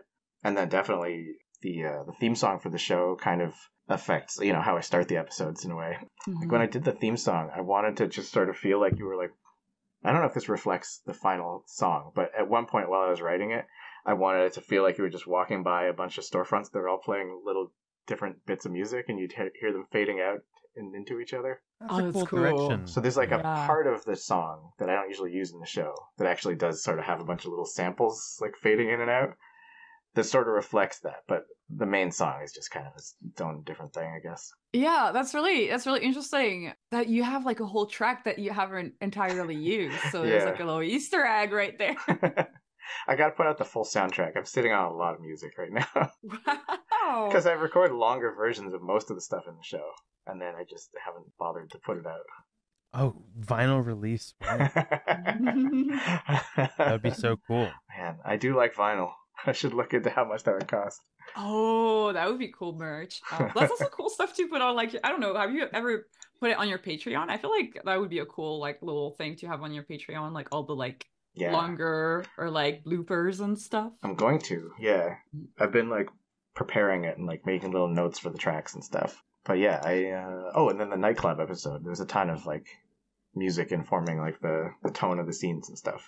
Just because, there's music all through that one and stuff. And for that one, I recorded like 40 tracks and then used like 20 of them or something. I just every that's day, crazy. if I like had an idea for like, I could do like a minute and a half generic EDM track, I would record it and then pick which ones I wanted for which scenes. Damn, I wanted to listen to all of them now. A lot of them were very low effort.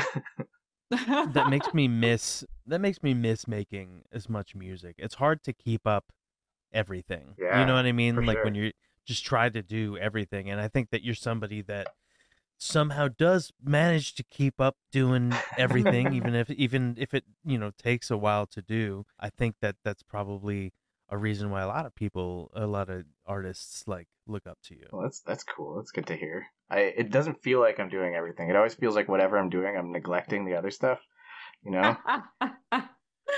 But then I guess how many more jobs can you do on the cartoon? How many more jobs do you need just before you can say you're doing everything?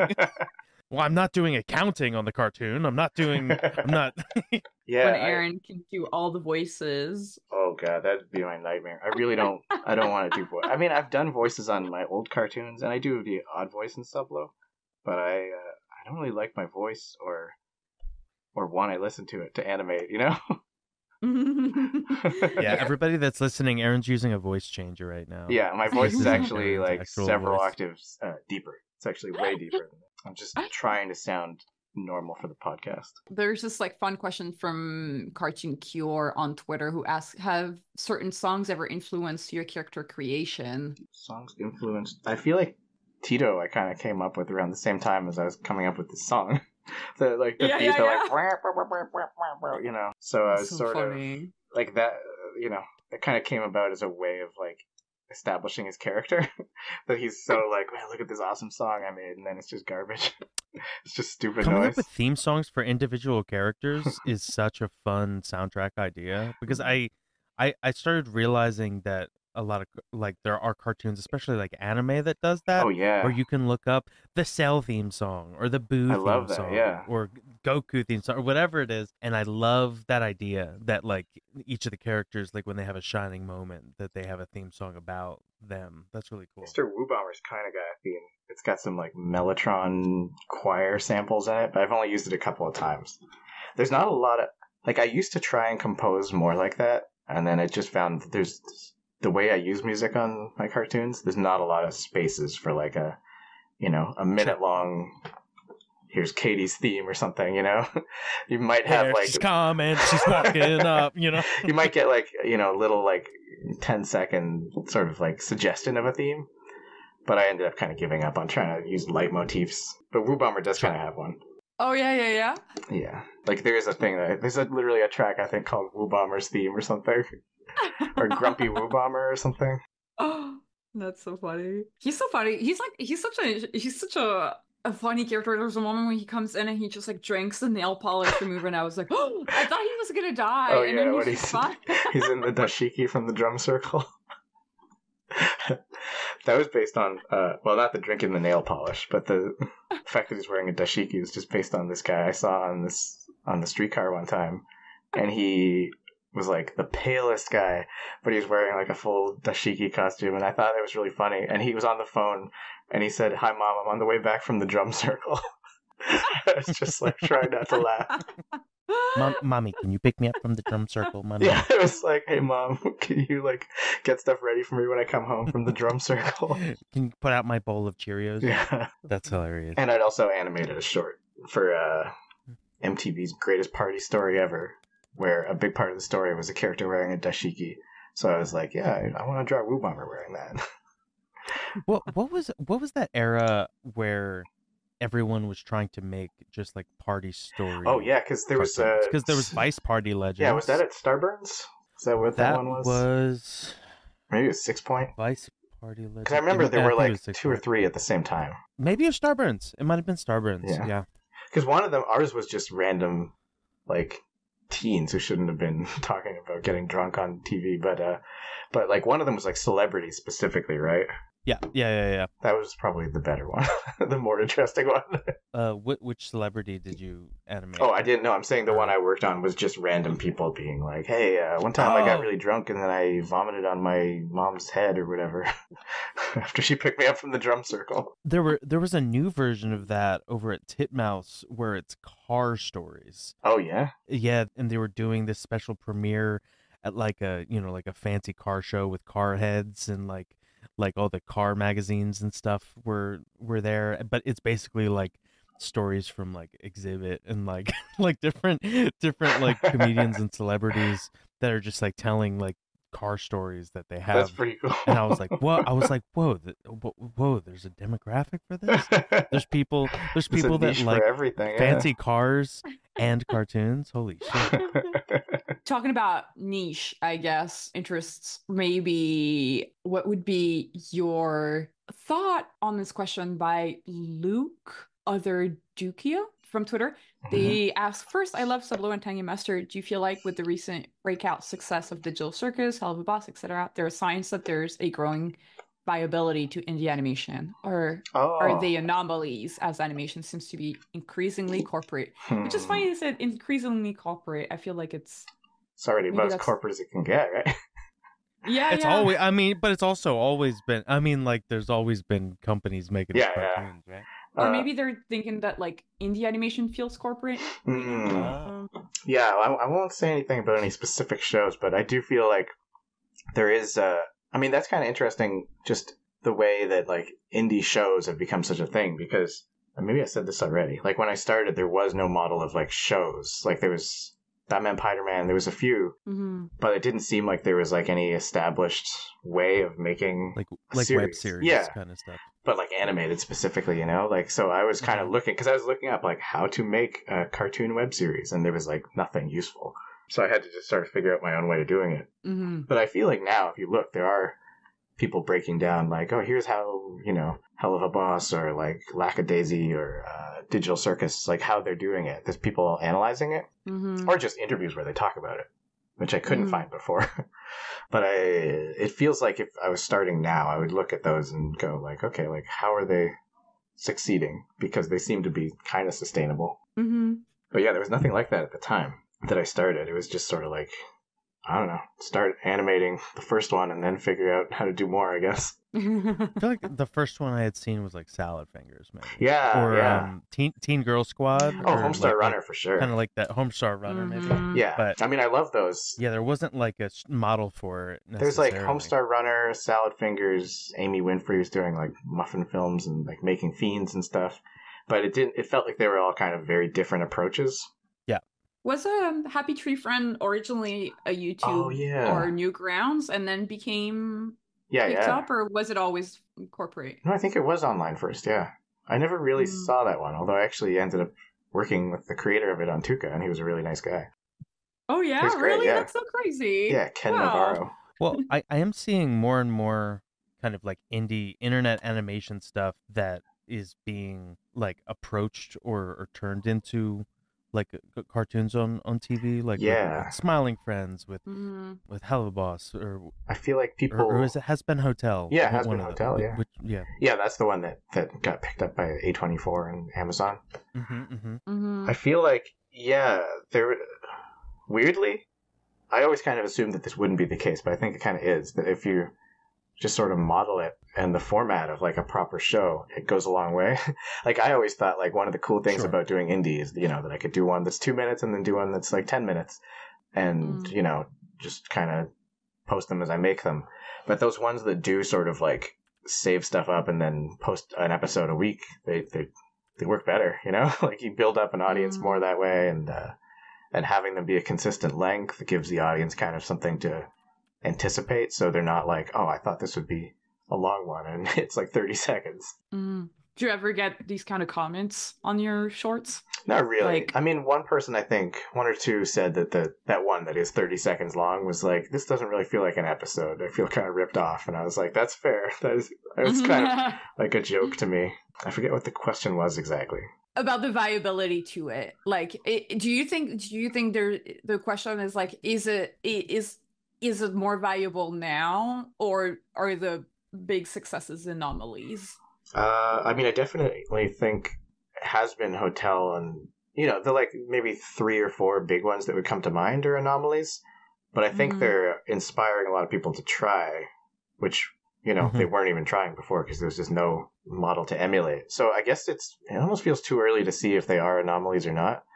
My gut says probably, but it's definitely happening more than it used to. I can think of like Annoying Orange was an example that was early on, right? Yeah, but I mean, you have like Yellow Crystal Fantasy, I love Smiling Yellow, Friends, and you know, Skibidi Toilet is fucking huge. And whatever you think of Skibidi Toilet, it's huge. Yeah, huge. It's probably bigger than most shows. Oh yeah, they have like over 50 million views each episode. Yeah, it's incredible. Oh yeah, but like I said, I don't know if it's like, we'll see in like 2 years or something if other shows can kind of emulate those successes. But there's also like really cool little shorts like Natural Habitat. I don't know if you guys have seen these. They're like small shorts. They're 3D, but they're made to look like 2D, and they're like little critters. And I don't think I've seen that. They make each episode as like a fun fact, but it's written as a little sitcom with critters that's highlighting the fun fact about like a ferret, or like, I don't know, like a robin, or like a special little critters. I think I've And seen maybe stuff like that. Not that one exactly. But I have seen some yeah, things that are like each one is like 20 seconds long and they just pump them out really regularly. yeah. That's the interesting thing about like animated series on like a TikTok or Exactly, something. yeah. Is someone it like someone can make 15-second episodes and no one's like, why is this so short? Yeah. Like it makes sense that it's that short on TikTok, and then the animator can make a short thing and then have the same characters over and over again, and maybe even like make a little puppet and be able to keep it up. So I think that is interesting. I don't know how monetizable that approach is, but it's interesting. But you have all these like shorts that are so like under 1 minute, and then you can upload them on YouTube Shorts. Yeah, in the vertical. And YouTube pushes the shorts really hard, from what I understand. They do. They really do. Like if you make a short, they'll show it to more people than if you make it like a traditional YouTube thing. Yeah, I mean, I don't want to say a Luddite, but I am, like, it's not on purpose, but I am like pretty increasingly out of step with that stuff. Because it just, I don't know, like the stuff that I like, none of it is really that 15-second kind of thing, you know? I like stories with characters. I would have probably, like, a lot of the stuff that inspires me the most, like, indie-wise, is all, like, individual shorts on, like, specific creators and stuff. But, like, a lot of my favorites make, like, short films rather than the series. I mean, like, Joni does, like, my friend Joni does both. But usually you're either doing a series or shorts, kind of. And, I don't know. That's the kind of thing that inspires me more. But then I couldn't really think of any stories that worked for a short. I was kind of like, well, I have these characters. Maybe I'll do a series with them. But if you have like a standalone short that you could do in like festivals and stuff, like I find so many of those really exciting and like inspiring. I have 2 questions for you, but first I'll get to the questions that because we were talking about people that were inspiring to you. Jar of Jelly Alt on Twitter asks, what is your personal favorite indie show? Oh, okay. Out of like contemporary stuff, I mean, I love A Fox in Space. That one's so cool. And I love that he's doing his own, like, it just feels unlike anything else, that one. Joni, like I mentioned, Joni Phillips. Worthy Kids does great stuff. Scumhouse, they're cool. Felix Colgrave. I don't know if he's done any series, but like I said, like a lot of shorts. Jack Stauber. Bridge Kids is cool. I like that one on Newgrounds. I don't know. I'm trying to think of... There's a lot. I mean, I like a lot of them, but, you know, it's always hard to think of specific names. Yeah, no, those are great names. And I have a follow-up question for you from Strinja1000 on Twitter, who asks you your favorite animated YouTube series. Okay, series specifically. Yeah, specifically series. That's like contemporary? Because if it's of all time, probably Batman Spider-Man. It could be an old one. Yeah, I think it's like YouTube. It's just like a indie series, so it could be. Yeah, I really liked Making Fiends. But yeah, there's so many great ones out there. I was thinking we could get back real fast into talking about industry stuff thanks to some of our YouTube questions.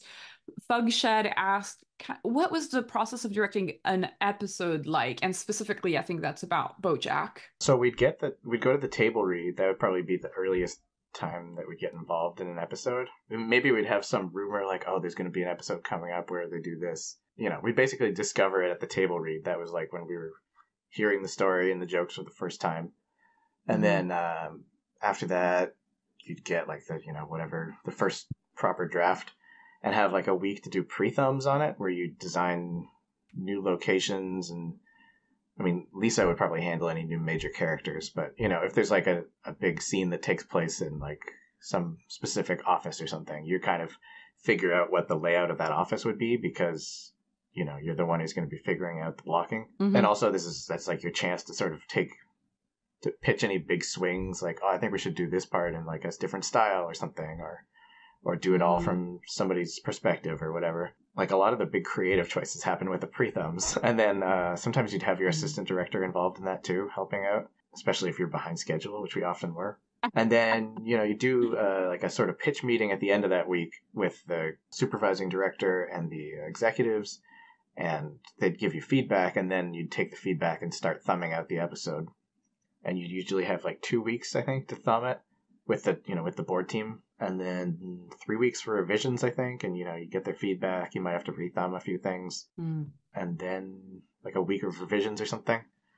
I don't know. It's it's sort of just the mechanical process of it doesn't sound too exciting. But it's enlightening.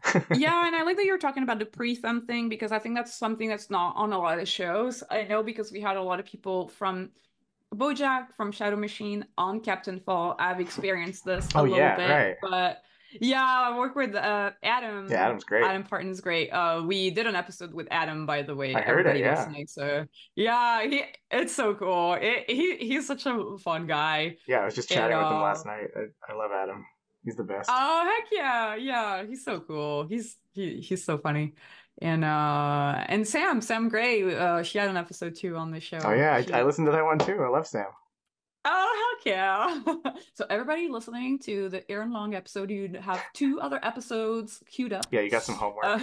Adam Parton is Creative Block episode 109, and Sam Gray is episode 70.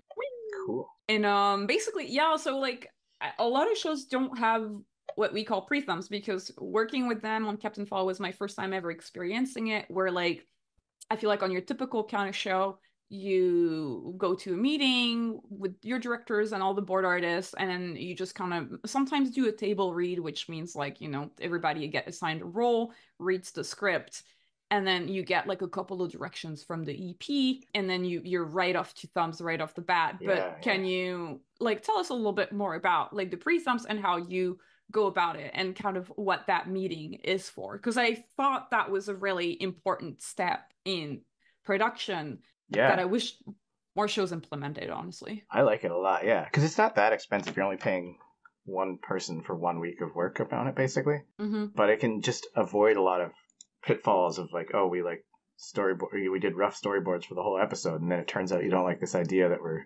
pitching, you know? Mm-hmm.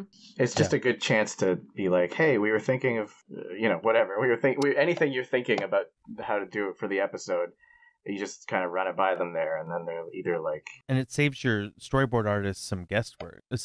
Yeah, too. because you've already... Like going down the wrong path. Yeah, you've already kind of laid out, like even before you're actually thumbing the scenes, you're sort of showing them, okay, like this is what the room is going to look like, and you do like some blueprints probably during that point. Not actually technical ones, you know, but like good enough to kind of be like, oh, there's a door on this side of the room, there's a window on that part, or whatever. Mm-hmm. And sometimes I would do little bits of animation for it if I was like, I think this character could like move in a certain way or something. I remember doing a little bit of that.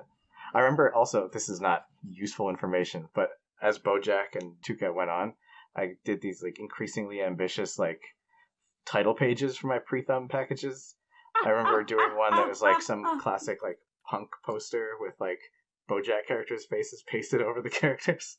Posted over like Sex Pistols or something. Wow. I think it was for this movie, The Great Rock and Roll Swindle, and I rewrote the text so it said The Great 607 Pre-Thumb or something. That's so funny. And I think at that point the line producer was like, maybe spend a little less time on these and a little more time on the actual work. Oh my gosh, called out. Yeah. Called out. Wow. I was like, yeah, you're probably right. I'm just trying to enjoy my job. Yeah, you gotta find ways to make it fun. I can't remember any that really were like a big disaster. Like generally, I think by the time I started directing, I kind of knew the show well enough to know what kind of things would be a crazy big swing that they would hate. And it was more just like, you know, if I pitch a big idea, they'd be like, okay, we're okay with 2/3 of this, but maybe don't do this specific aspect or something. Like easy stuff to tweak, generally. This is going to sound like bragging, but I felt like I understood how to make the show pretty well by the time I started directing. Yeah. Because I'd been working on it since the beginning and been witness to like all of them figuring out, okay, it turns out we don't like it when we have characters do this. Mm-hmm. You know, because you'd be the person getting that note that's like, oh, I have to reboard this scene somebody did because it turns out they don't like it when characters face away from camera or whatever it is, you know? Mm-hmm. That's so funny. That's so true. I feel like that is like a very American style of storyboarding where it's like you have to see the face at all times. Otherwise, who's talking? Yeah. How are we going to know what they're feeling if we don't see him frowning? Mm-hmm. So you had been on BoJack at the beginning and saw sort of like what a clusterfuck, like learning how. I didn't say that word. The beginning of it. I'm okay. I'll rephrase. When you were on BoJack and the beginning was it didn't go as smoothly as it could have been. Sure, yeah. What was it like then going on to like a Tucca and Bertie, where now that you have all this experience, and then beginning a different first season process? Yeah. Now that you knew what you were doing, Tucca was quite a bit easier to make because it was like a lot of the same crew that had been making BoJack for 5 years. But that was also a little bit a hindrance, I think, because everybody was so like, oh yeah, we know it's just BoJack, blah blah blah. That Lisa really wanted it to feel different, but everybody was sort of not on autopilot, but like on BoJack mode, you know. And they were like, oh, it's the same art keep style. drawing these birds like horses. Yeah. Well, like specifically, she wanted it to, like I said, she wanted the animation to feel more loose, but also she wanted the whole storytelling approach to be looser and not as linear. So we got a script, and for the first 2 episodes, Amy Winfrey did episode 1 and I did episode 2. And we both kind of finished at least boarding, or finished thumbs. Maybe we were still boarding. And Lisa was sort of called a meeting with us where she was like, I'm not super happy with how it's going. You guys are doing fine, but it's just like, it feels too much like BoJack. It feels too linear and too just kind of mechanical, I guess. Like you're just following the script. And we were like, yeah, we thought we were supposed to. That's what we do on BoJack. And she said, gave like the greatest note possible. Was like, go back through and like just add your own stuff and like add weird transitions and like rewrite the scenes a little bit. Maybe she wouldn't use the term rewrite, but like pitch your own gags and stuff. And like, I think they did specifically say like throw some detours in there. Like just make it feel more anarchic and like fun, because it felt a little too stiff tonally. So that was like the nicest note you could hear. It was like, have more fun, you know? And like do whatever you want. Yeah. So almost a little bit of a taste of like a storyboard driven, like it's like a hybrid. Yeah, kind that of was, they specifically said we want it to sort of be a hybrid. Although it ended up, I mean, it was still very flexible, but I think as it went along, that process got a little more baked into the scripts, you know, where they were like, and then a funny visual thing happens, rather than leaving the space for the artist to decide when that would happen. We were still free to, but, you know, it started to just, you know what kind of show you're making at a certain point, and you start writing that show instead of writing a different show and having the artist sculpt it into it. But the very beginning, it was funny because it was almost like we were doing a shit post of like the real show. Like because we boarded like straight version, and then we like did crazy stuff on top of it, where we'd go back into the scene and like just mess things up or add extra dialogue, kind of being like, that was a stupid joke or whatever. It was a lot of fun. And she was into it. It wasn't like she was going like, what have you done to my precious script? She was like, oh, you made it more fun. It was really good collaboration on that show, I thought. Would you be down for a quick round of questions? Oh, sure. Yeah, speed round. Like a lightning round? Yeah, speed running through the last questions, because we had so many good ones, and I do want to give a quick shout out to everybody who took the time to type out something. So are we ready? Yeah, let's go. Let's go. So from Patreon, we got Crass asking, when will Sublo and Tangy Mustard come back? I want to say as soon as February, probably late February, but probably not a full episode, realistically. There'll be like a short thing, and then a long thing coming a couple of months after. Wow, that's so soon. You heard it first on Creative Block, everybody. Exclusive. From our patron Puzzle Glum, what were the most notable production differences between working on BoJack compared to working on Tucca and Bertie? I feel like you kind of like mentioned that, but we got more freedom on Tucca. Nice. It's like the chains of realism were lifted off, and we could have plant people or characters standing on the side of a building or whatever. That is actually really cool, standing on the side, kind of like a spider person. We did that kind of stuff, I think. From Instagram, Artsy Fartsy Fun Times is asking, your animation for Sublo and Tangy Mustard are so loose and fun. What, if any, drawing exercises helped you get to that fluidity in your animation? I think I draw the most fun loose stuff when I actually properly warm up and like do some copies from either like a life drawing book or just screen grabs of other animation that I like Kimono Zume or Mind Game or something. Just to kind of like do a couple of drawings to get me into the direction I'm trying to go with my stuff. That's really cool. Nice. Yeah, it's really good. Like just like a quick little thing where you get inspired and you don't think too much. Yeah. from Ink KG, what were some interesting experiences working on BoJack Horsemen or Tucca and Bertie? That's a tough Fun one to little speed story. around. Yeah, I know, right? But maybe somebody stole your sandwich. I don't know. one time, okay, this is pretty quick, and it relates to our everybody's friend Adam Parton. He one time he brought in a signed drawing from, no, it wasn't by Matt Groening, but it was like a Matt Groening style caricature of him, and he left the room. Me and Mike, the supervising director, immediately like made a photocopy of it and hung it up in the same place and drew all over it, like defaced it. And like gave him a mustache and like a monocle and stuff. And he came back in, and this was like season 5 or 6, and he was so used to all the like everybody always pranking each other that he just looked at it and went, "Oh, you made a photocopy, cool." And then he ripped it down, and the real one was underneath. Oh my god! He just saw through it God. immediately because we were so. Also, one time I made a fake wiki for a show that we all were joking he had made in Australia called Funny Duck, and he was like not into that. He was like, why are you making this fake show that I created? It sounds so shitty. But sadly, this wiki for Funny Duck has been deleted from wikia.com. Oh, Real, no. that's crazy. I still remember bits of it, but it's like all gone now. But we were like always making dumb stuff for pranks up there in the director's room. Man, that's the thing that I realized, like, moving to the US, I'm like, I have no creativity for pranks. I feel like you develop it on the job training, you know? You Yeah, learn that's from the right. people around you. I gotta go to some prank workshops and get my pranks chops a little bit Prank more. workshops, yeah. Yeah, the Animation Guild should do those. Yeah, Groundlings prank workshop. Yeah. Instagram. So I don't really understand this question, so maybe you'll understand it or we can skip it. But on Instagram, Kevin the Doan asked, He's the voice when of are we Tangy gonna- Mustard. okay. When are we gonna get donors? Donors? Yeah, Donairs. That's a Canadian Turkish thing. We'll probably Okay. get them like the weekend after next, and we'll go to the place that his dad likes. Okay, now I understand. Is it instead of texting you? Is he just asking to hang out? Yeah, he just through wanted to ask a Creative question Block? for the show. But that's the voice of Okay. Tangy Mustard, Kevin Doan. Yeah. Man, good one. From Twitter, Thy Maniac asks, where do you plan to go with Sublo and Tangy Mustard? Well, I do want to kind of slowly move all the characters' lives forward a little bit.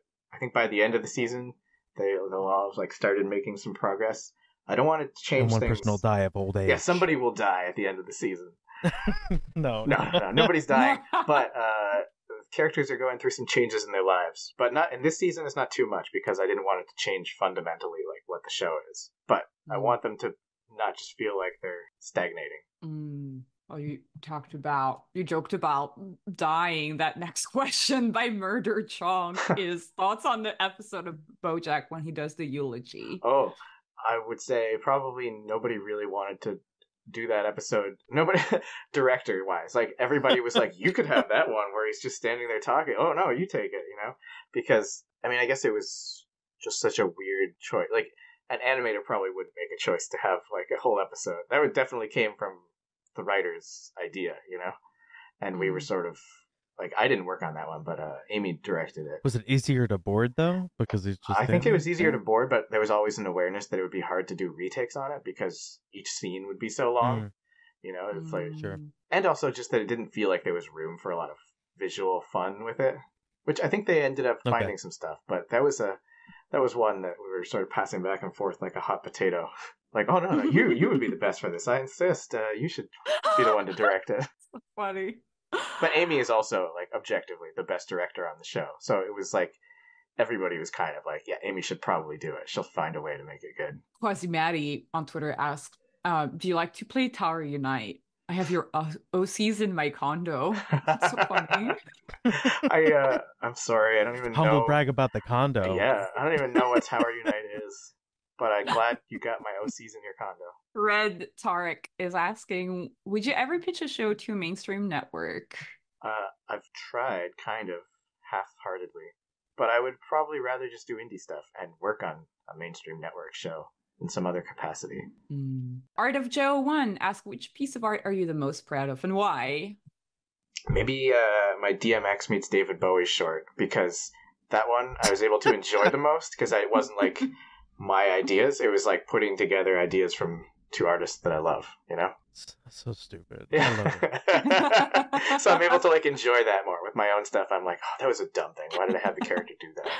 I like this one, and you kind of touched on in the episode, but you can kind of like synthesize it, I guess. Or Fish Fan 2 asks, what were your inspirations for your choppy, squiggly animation style? Oh, there's a lot of stuff. There's like I said, some NFB stuff, Big Snit, Cat Came Back, and other stuff that those directors did. I love Crayon Shinchan, Masaki Yuasa's stuff. A lot of anime from like the early 2000s, like Studio 4C and Madhouse kind of stuff. I'm trying to think what other big things they would be. I like some old UPA stuff too. Mm-hmm. I don't know. I like a lot of cartoons. It's hard to say. I like the thought of you getting offended by that question. Going, what do you mean choppy, squiggly style? Oh, undeniably choppy and like squiggly. you're not aware. Like you're not aware that you draw What do you like mean? that. Like my stuff is clean. I thought I was like Why, I don't... the Canadian Glen Keith. I'm going to give a quick shout out to my name is JT and Treemong647. Unfortunately, we might not get to these questions because I want to kind of spend a little bit of time on at Bika Art, who asks, how do you think the indie animation landscape has evolved since you started Sublo and Tangy Mustard? Oh, well, it's definitely evolved a lot in that there is like a fan base for it now. There didn't really used to be, as in the same way. I mean, you know, there were people who would go on Newgrounds or look at people's stuff on YouTube, but now it feels like there are people who are like identifying as like, I am an indie animation fan. I like Hell of a Boss and Lackadaisy, and that's part of who I am, you know? As opposed to just, I like cartoons or whatever. Like, there's people who specifically are like, indie stuff is my favorite. So that's kind of cool. I don't know if it really fundamentally changes anything for me, but it's interesting because it's like such a clear shift of like before and after all those shows. Do you feel like you've had more people find you after like all of those shows came out because people were like kind of like hunting for indie animation? Or... Yeah, maybe. It still feels like, I mean, I know certain people have found it that way. I don't know if it's really more people than would have found it otherwise. Because I feel like my show doesn't really hit a lot of the same boxes for people. Like, if somebody's looking for something like Lackadaisy, I don't know if Sublo and Tangy Mustard is really going to deliver what they're looking for. Because it's just dumb nothing, you know? But it's good for the medium, I guess, that there's more people interested in it. I think that's like a nice inspirational thought to leave the podcast on, like that people are more interested in it, and it's kind of inspiring for creators to create more stuff now that there's more of an audience out there who's like looking for this stuff. Yeah, and I think the more successful indie stuff there is, the more, like we kind of were talking about, there's becoming a more of like an established, legitimate way to monetize it. Whereas before, like when I started, I was like, I don't know how to make any money with this. Whatever, I guess I won't. And now there's like strategies of like what you can do, which is good. Do you get creative block and how do you deal with it? Yeah, real fast. yeah, I do. Yeah, okay, still speed round. Lightning round. I guess try to do different things. Like I said, like, you know, if you're getting tired of animating or tired of writing, then you can switch to doing a different part of the process, like drawing a background or doing some music or whatever. Just getting away from it seems like the most reliable way to get around it. It almost seems like the answer is like have a project with a big enough scope that you can work on one part of the project and it feels like getting away from the other part of the project. Yeah, I don't know if big. it applies to everything, but that's what I usually do. Or just walk away and like, That's awesome. You know, accept that you're not going to work on it for a few days and just like go for walks, watch some movies, just, you know, do whatever other hobbies you have. And then eventually when you feel like fresh enough, you can come back to it. Nice. I love that. Watch a movie on a walk. Yeah, maybe not. I don't know. Just please Give be yourself careful. the space. I would say, yeah, like give yourself the freedom to not be productive and like accept that. Because, you know, when you're like just beating yourself up, like, oh, I should be getting stuff done. Why aren't I? Like, that doesn't really help. You kind of have to go like, okay, maybe today I'm not getting anything done. Maybe this week or this month. But then I'll, you know, hopefully I'll try again in a couple of weeks and it'll be okay. Yeah, that's great. Is there anything that you want to plug before we leave? Patreon.com/Aaron Long. Give Aaron money. Yeah, give me some He's money. forgotten to monetize his videos. Yeah. Please. That guy Daft Pino is really on my ass about that a couple of weeks ago. Oh, yeah. A couple of months. He was like, no, I've seen that you didn't click monetize on this. You're leaving money on the table. And I'm like, what, like $10 maybe? He's just been looping your video over and over again for months, trying to get you money and views, and it just found out that it's all gone away. But yeah, I would just say, check out my cartoons. Doesn't even really matter if you go to the Patreon, but YouTube. No, go on the Patreon, y'all. Give some money to Aaron. Help him make more cartoons. But really, just look up Sublo and Tangy Mustard and watch it, and tell your friends to watch it if you like it. I just want people to watch it. Yeah. It'd be nice to make money, but I just do it because I like it. It's true. Because then they're alive. If people see them, it means they're real. Exactly, yeah.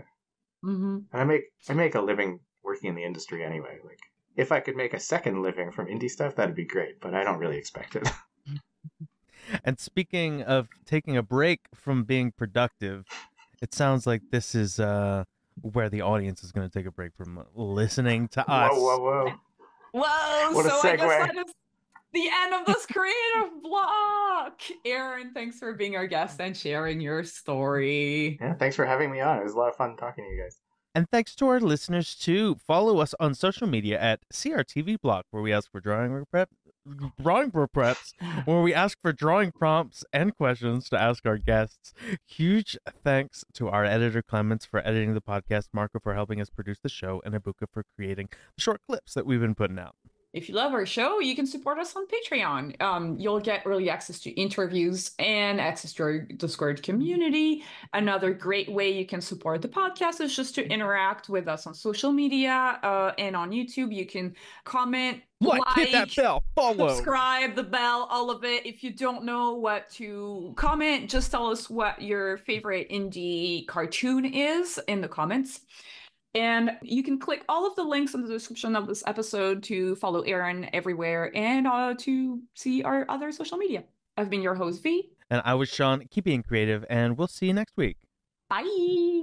Bye.